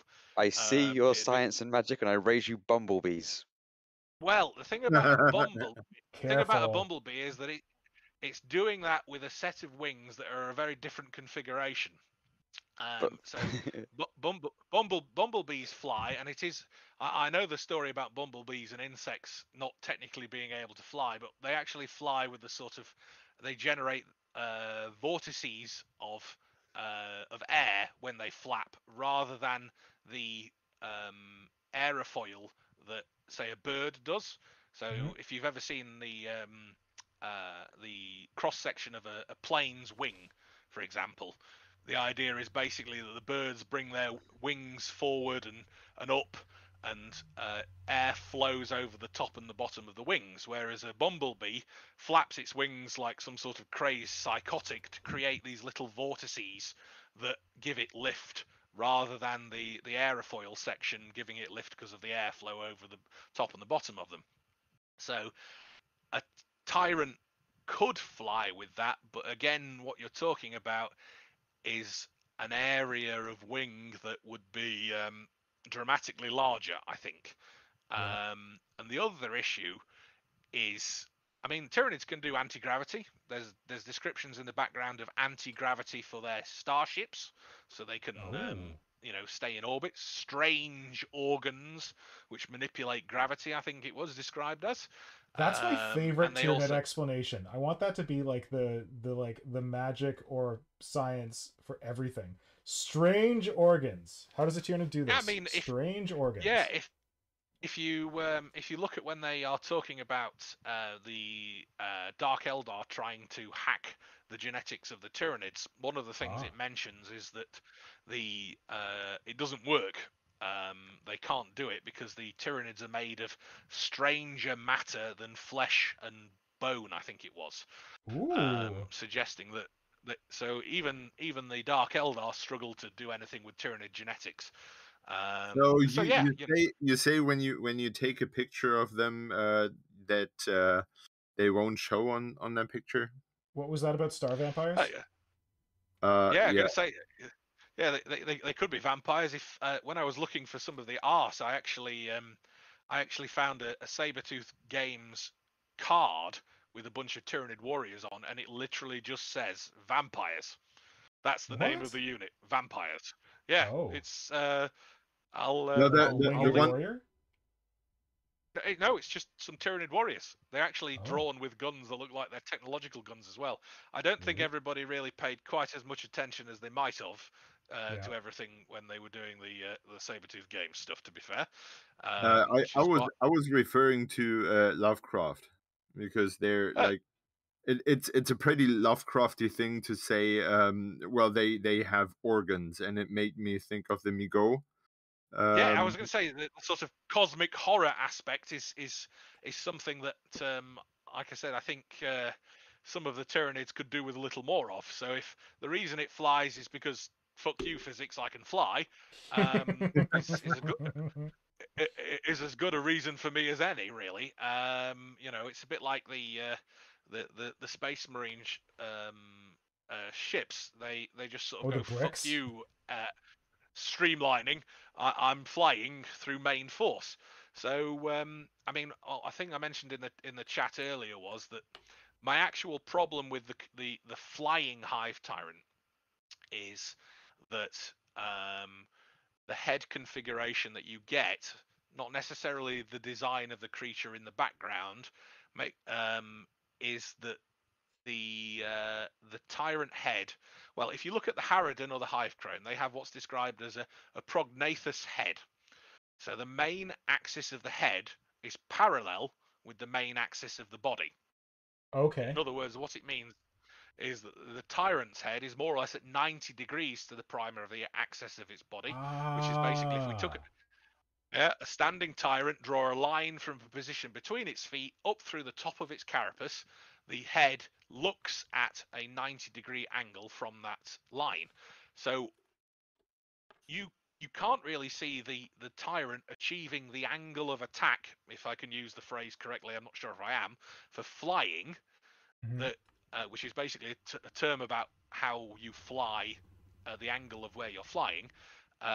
With its wings, it's quite difficult for it to achieve that angle for longer distance flight rather than just flapping in the spot, because it would have to tilt its body so it can't see where it's going. It's basically just looking at the floor, because the head and the big carapace doesn't let it tilt its head back unless it can extend its neck out and then fold it back a little. And I really don't think it's got that in its physiology, which is what I was saying about a Tyrant I would like, is I would like one that is very clearly adapted to fly rather than just here's some wings, have a go. Which sort of is what it feels like with the Tyrant. And I appreciate the option, and I appreciate the effort that they went to making it feasible to have it in the kit. But objectively, I'd expect a pure flying Tyranid to look more like a Gargoyle or a Harridan. And it's clear that they know that when they design the Gargoyle and the Harridan and the Crone. The giant foot claws are, to be fair, awful. They're sort of justified if they're primarily a weapon, and perhaps the dew claws it's got can extend to offer some sort of stabilization. And when I'm having to justify it to myself, I think that maybe because Tyranids have been described as having a biomorphic resin that forms the cutting edge of their claws and their armor, which can react to a psychic stimulus, so they can change the configuration of a surface. So this big thick spike could conceivably adjust to allow for grip rather than just sort of a big spike, and let the Nid actually roost on something and perch. But I think it's a big ask to think that was considered when they designed it. To be fair, I don't. Oh, think, I don't. Okay, you're not talking about the Forge World Tyrant, but about that plastic kit one. No, the Forge World Tyrant has what you would I think it's got tridactyl feet, so it looks like something you might see on a chicken. I was going to go with a theropod dinosaur, but a chicken is more or less the end result of a theropod dinosaur, so we'll go with that. Okay. I was just lost because but no. But the plastic Hive Tyrant has just got these big daft spikes that would probably really kill something if it swept down and stabbed them. And I wonder if they were maybe going for the idea that, like the Harridan, a flying Hive Tyrant never lands.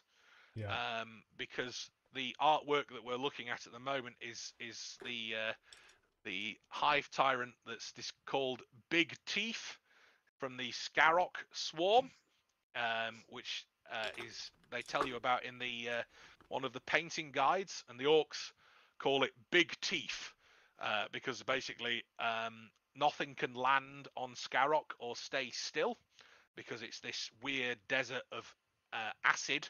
So the orcs basically survive by driving and never stopping.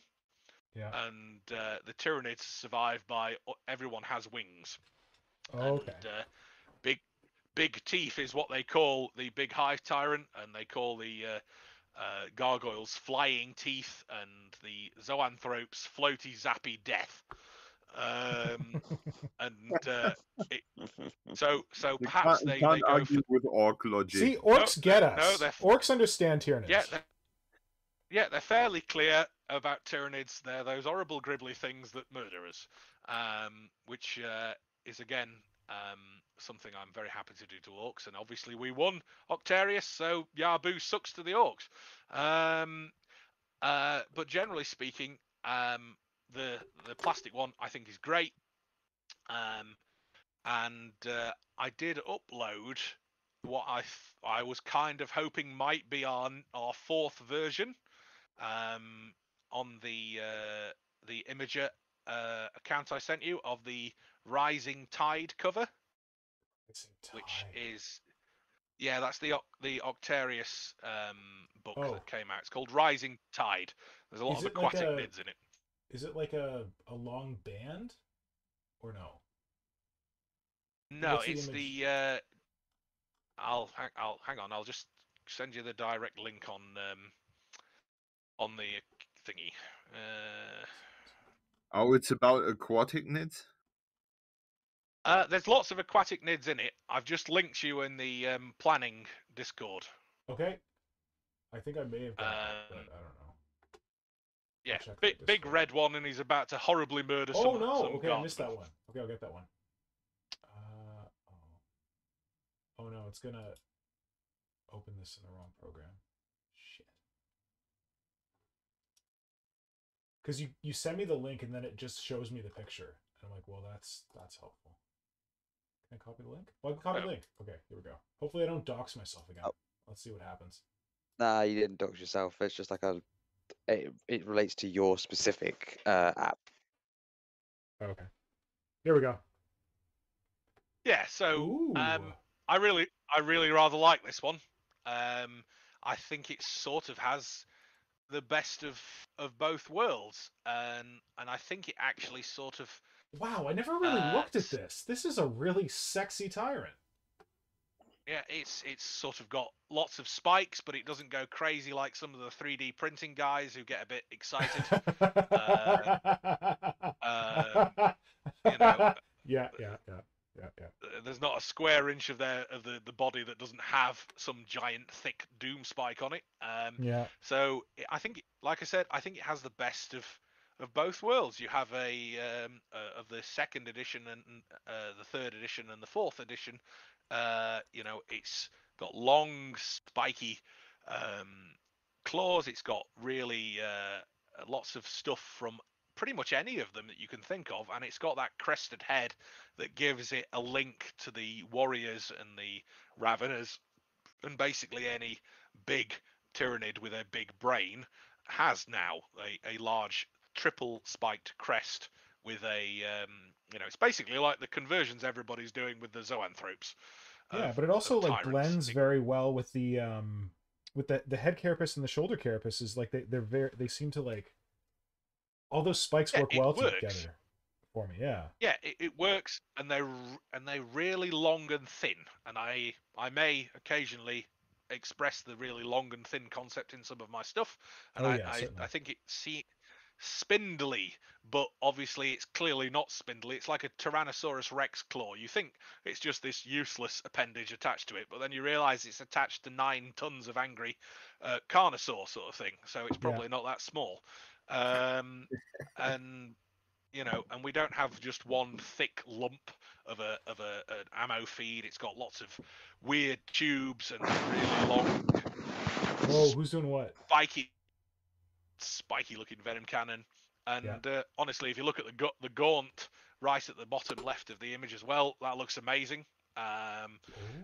It's very stylized, but it gives me hope that we're not going to have art that is slaved to the models for the rest of our lives. And they've obviously moved well away from that. And I also maybe hope that they might think to maybe give us another Tyrant model sometime in the future. Wow, I would not expect that. That would be amazing. It looks good, and hell, there's probably something behind it that might be another Tyrant. But anyway, I've never seen this art before. I can't find it anywhere else, and I'm reasonably confident it hasn't been published anywhere else, simply because I spend an awful lot of time thinking about Tyranids, and I feel like I might have noticed it. No, it was on that cover. So right? It was just the Octarius book. Yeah, it was just the Octarius book, and I mean it's called Rising Tide, I think, mostly because it's a good way to use all the concept of the Tyranids as a tide that has overtaken Octarius, and they also have quite a lot of aquatic nids in it. There's some bits of art that are very, there's this big Imperial Navy. I mean, as in a wet water navy boat. It's very very sort of Thunderchild versus the tripods look, except it's a great Cthulhu-looking aquatic Nid monster. Damn, maybe I need they to have get this aquatic. book. Well, they have aquatic mega swarms. They've got various cool bits of art. One of the fun bits is where there's this planet with this toxic acid ocean, and all the Tyranids land in it and get dissolved, and everyone laughs and is glorious and happy because the Tyranids have stupidly landed in the water. And then sort of a couple of paragraphs later, the Tyranids surge out and surprise everybody because it's just an acid lake. You know, that's Thursday for Tyranids, really. And they've adapted, and if they can manage to keep acid blood on the inside, then you would feel they could probably manage acid blood on the outside. So then they eat everybody and move on. So I think that's a good bookend for me ranting about Tyranids. Perfect.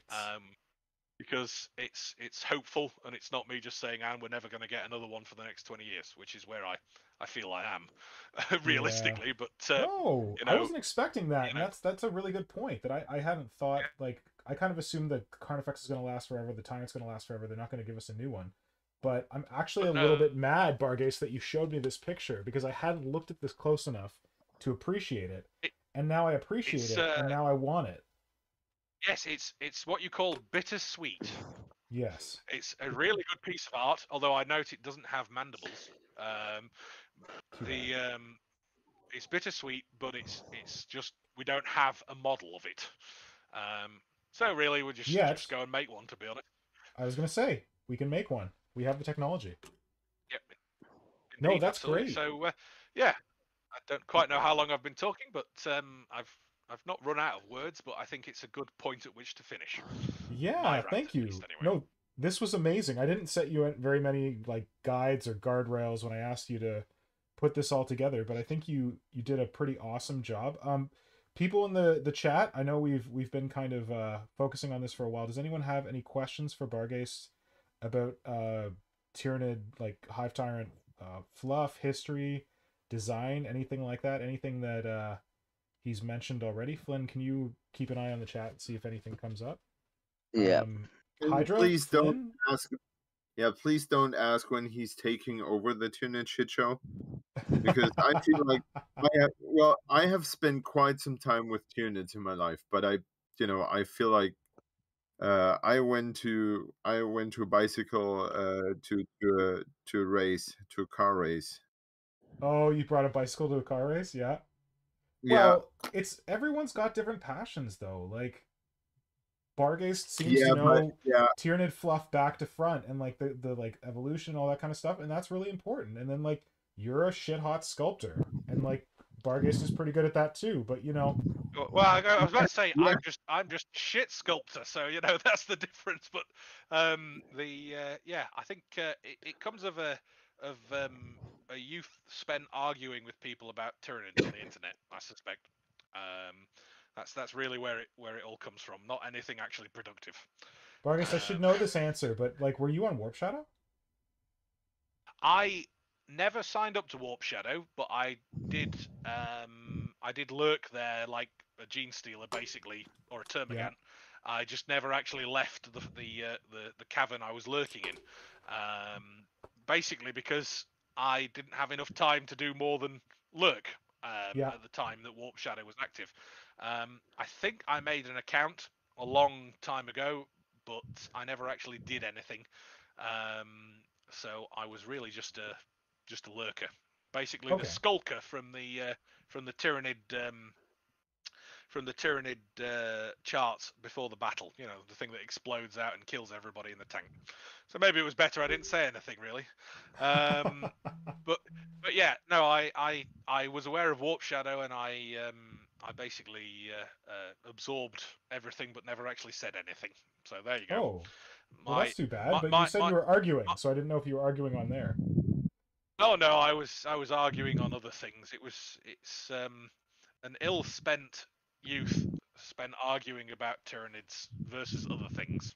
Okay. So an adversarial context, and I have a lot of lawyer genetics, so it doesn't hurt. It doesn't hurt to have that.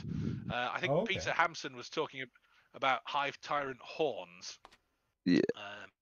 And I think I was going to say that the only thing I would really like to see is horns that are weaponized other than just for stabbing things. So maybe something that conducts psychic energy or spines, actual model sections for things like the resonance barb or the crown of thorns and that sort of thing. Which always made me think of the old fighting fantasy choose your own adventure books. And a creature called the Gong Chong, which was basically a parasitic organism that sank a proboscis into the brain of something and controlled it. And I always thought that was quite a good idea for Tyranids, sort of thing, the symbiotic crown of thorns. So yeah, I'd like more useful horns that aren't just a spike that happens to be there. Like the artwork for the Nephilim King, which was the splinter fleet of Behemoth that fights Imperial Knights.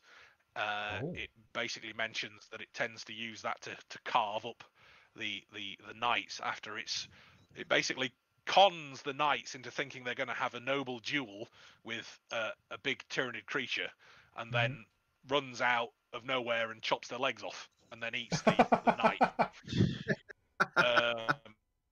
And basically all these Imperial Knights think they're going to have this duel with a mighty Tyranid monster and slay it nobly, and then the tyrant just sort of tricks them and then rips them out of their armored carapace and eats them. So it's a thing I always remembered about it. That's so cool. Yeah, I mean the court of the Nephilim King is just a very cool name as well. It's characterful, and I think the thing about it is that everything that the Tyranids are described as always has to be from someone else's perspective to give them the cool names, because the Tyranids don't care. You know, if you want to call them something whilst it's chewing your face off, you know, it's fine. It doesn't really care what you think. So still tastes great.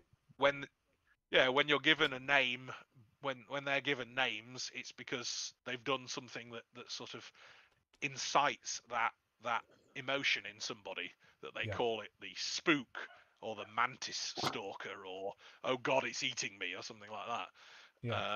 I'm wondering if the Nephilim, if there's a Nephilim court, like obviously it's a Bible reference, but like if there's anything that that kind of relates to this tactic that it's employing. I don't think there's any mention of it as a specific adaptation. I think the reason they called it a court is because the knights basically exist in that context. So they call the maleceptors that it's seen with viziers, and the Tervigon, I think, is described as the consort or something like that.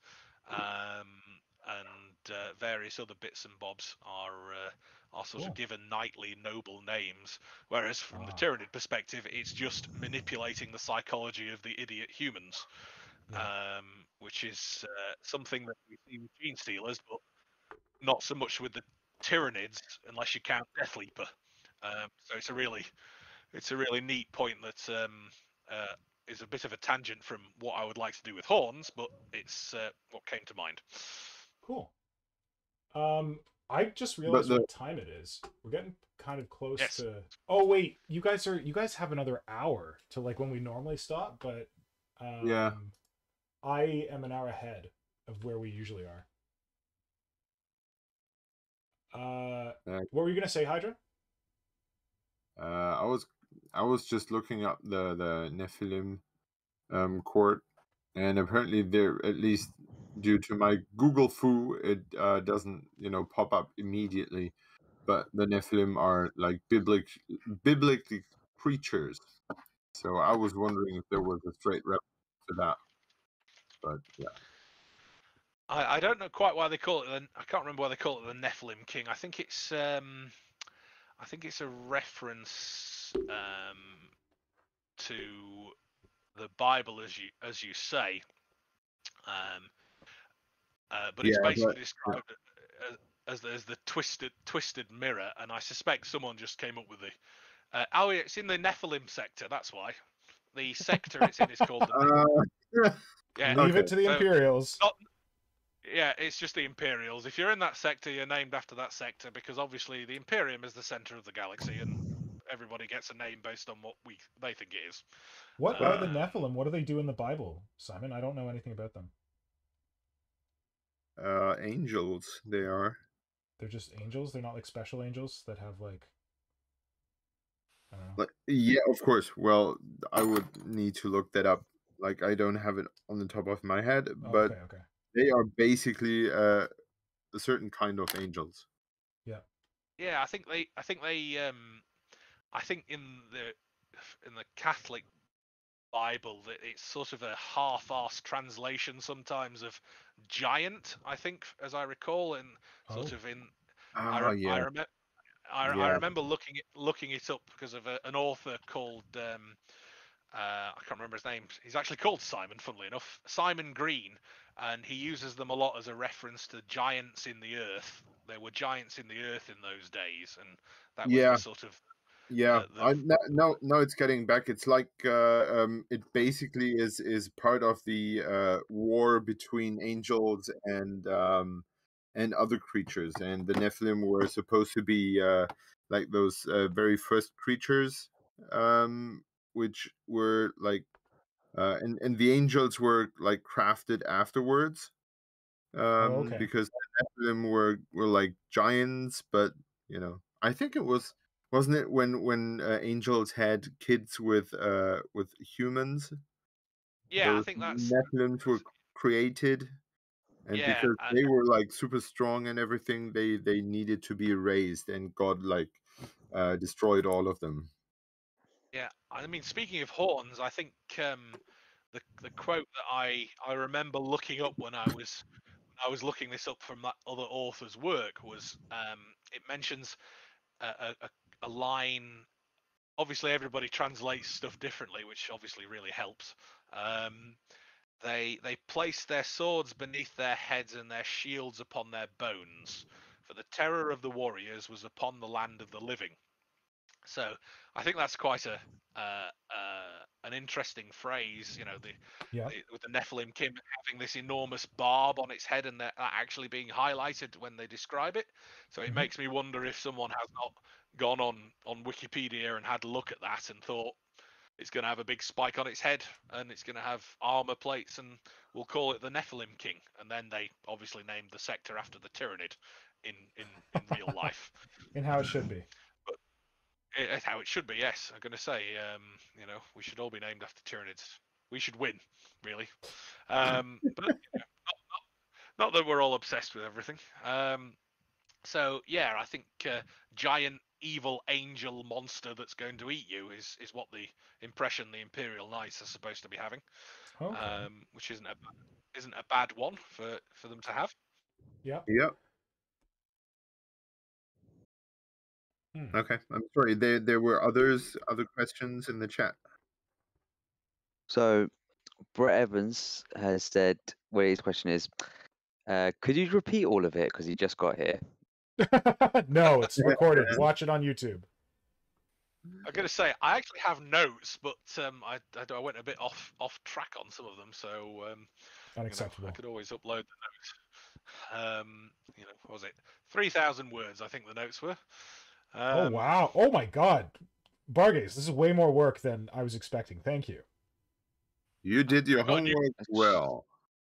To be fair, I have a lot of this sort of stuff written up, so a lot of it was just sort of rearrange it in a certain order.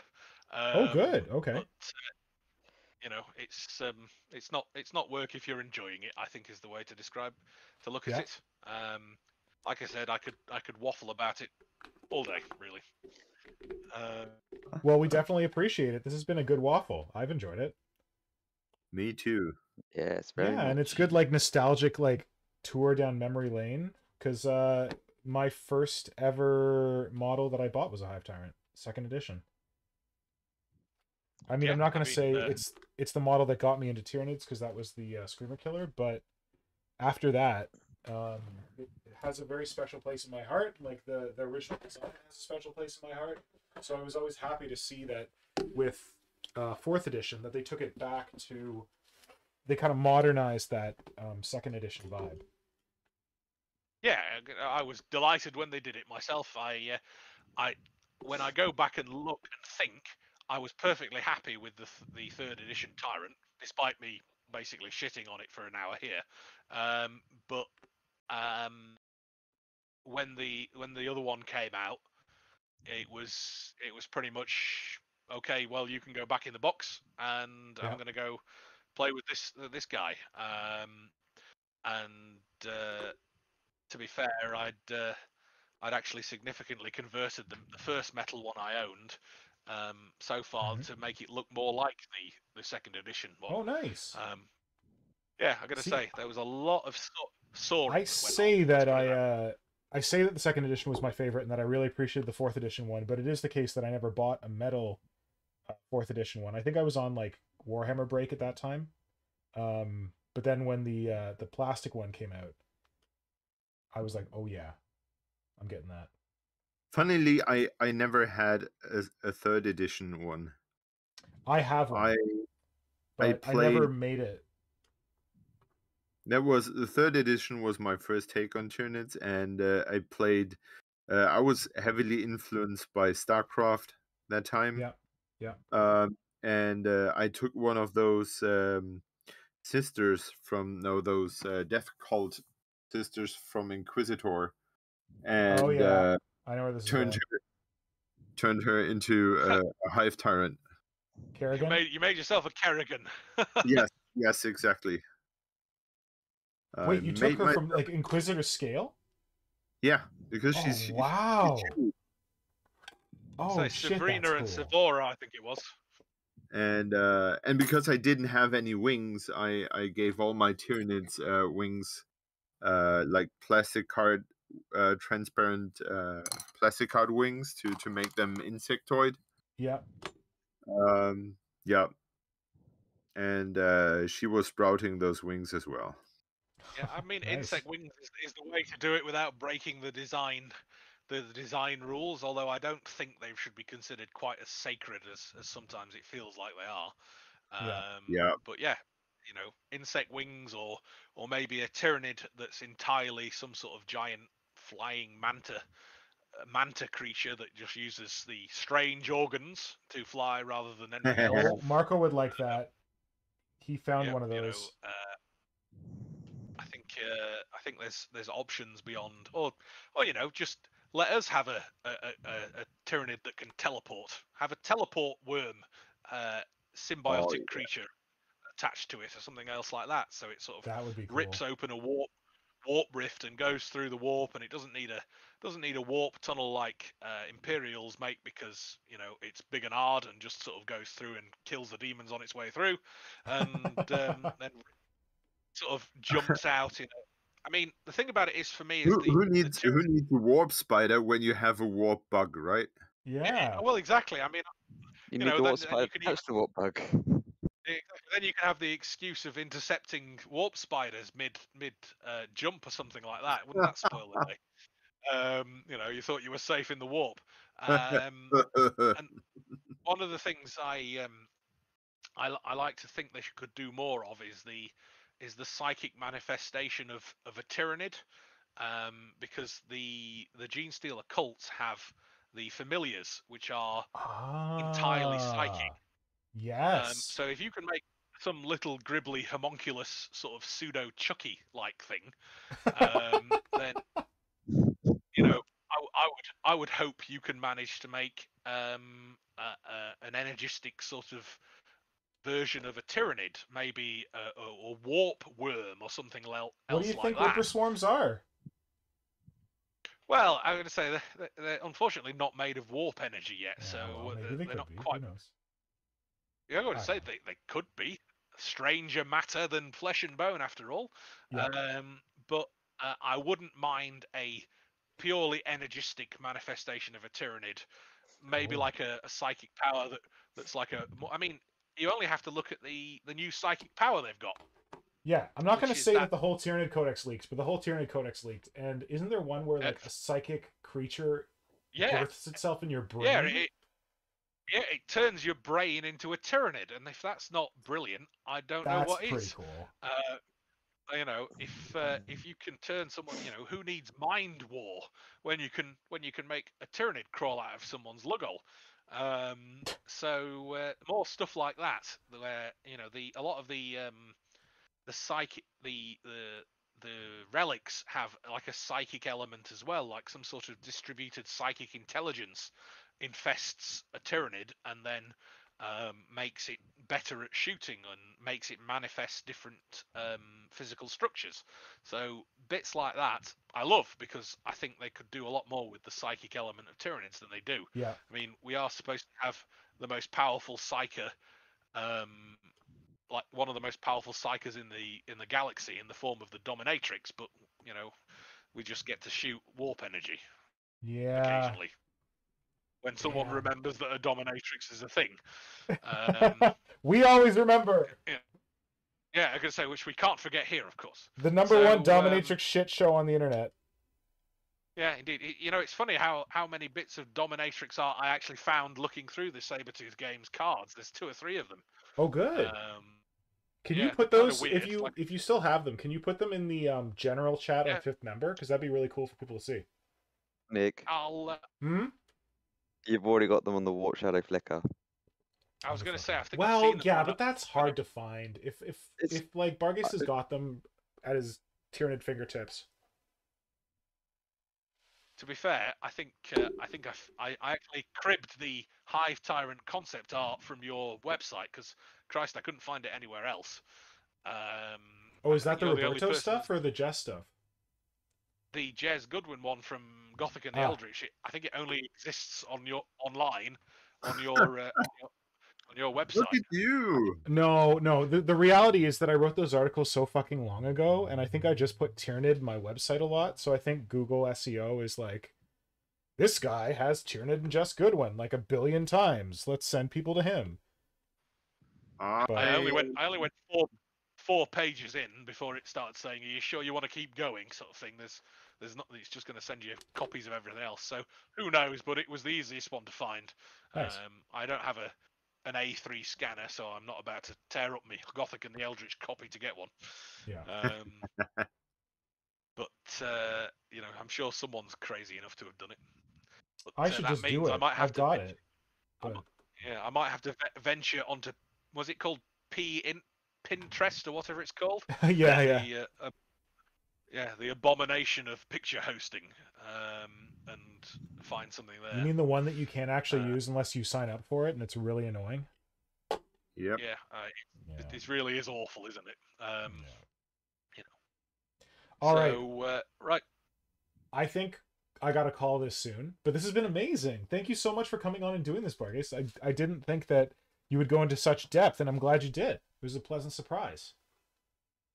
Yes, well, I'm going to say you can basically listen to me ranting for 2 hours, I think, isn't it? Something like that. Hey, works for me. Oh, when are you setting up your podcast? Well, I could trim this out and make it a podcast about Hive Tyrant design. Like, we could do that, but... Oh, you should. Yep. I don't know.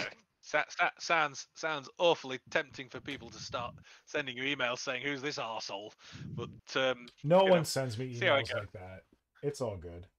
They're sending Yeah, those emails about me. They're like, "Who's this asshole?" Oh wait, that's that Mr. Pink guy. No one sends you emails. No. Let's stop it there. Fair enough. No, honestly, this has been really great. This is like I've thoroughly enjoyed it. Hydra Flynn, what do you think? Me Can we too. have more in the future? All right, that's all that matters. The 3 of us are into it. Fair enough. Works for me. Now, do you want to say the magic words, Barghest? Diana just put please. them in chat, and Jay said them earlier.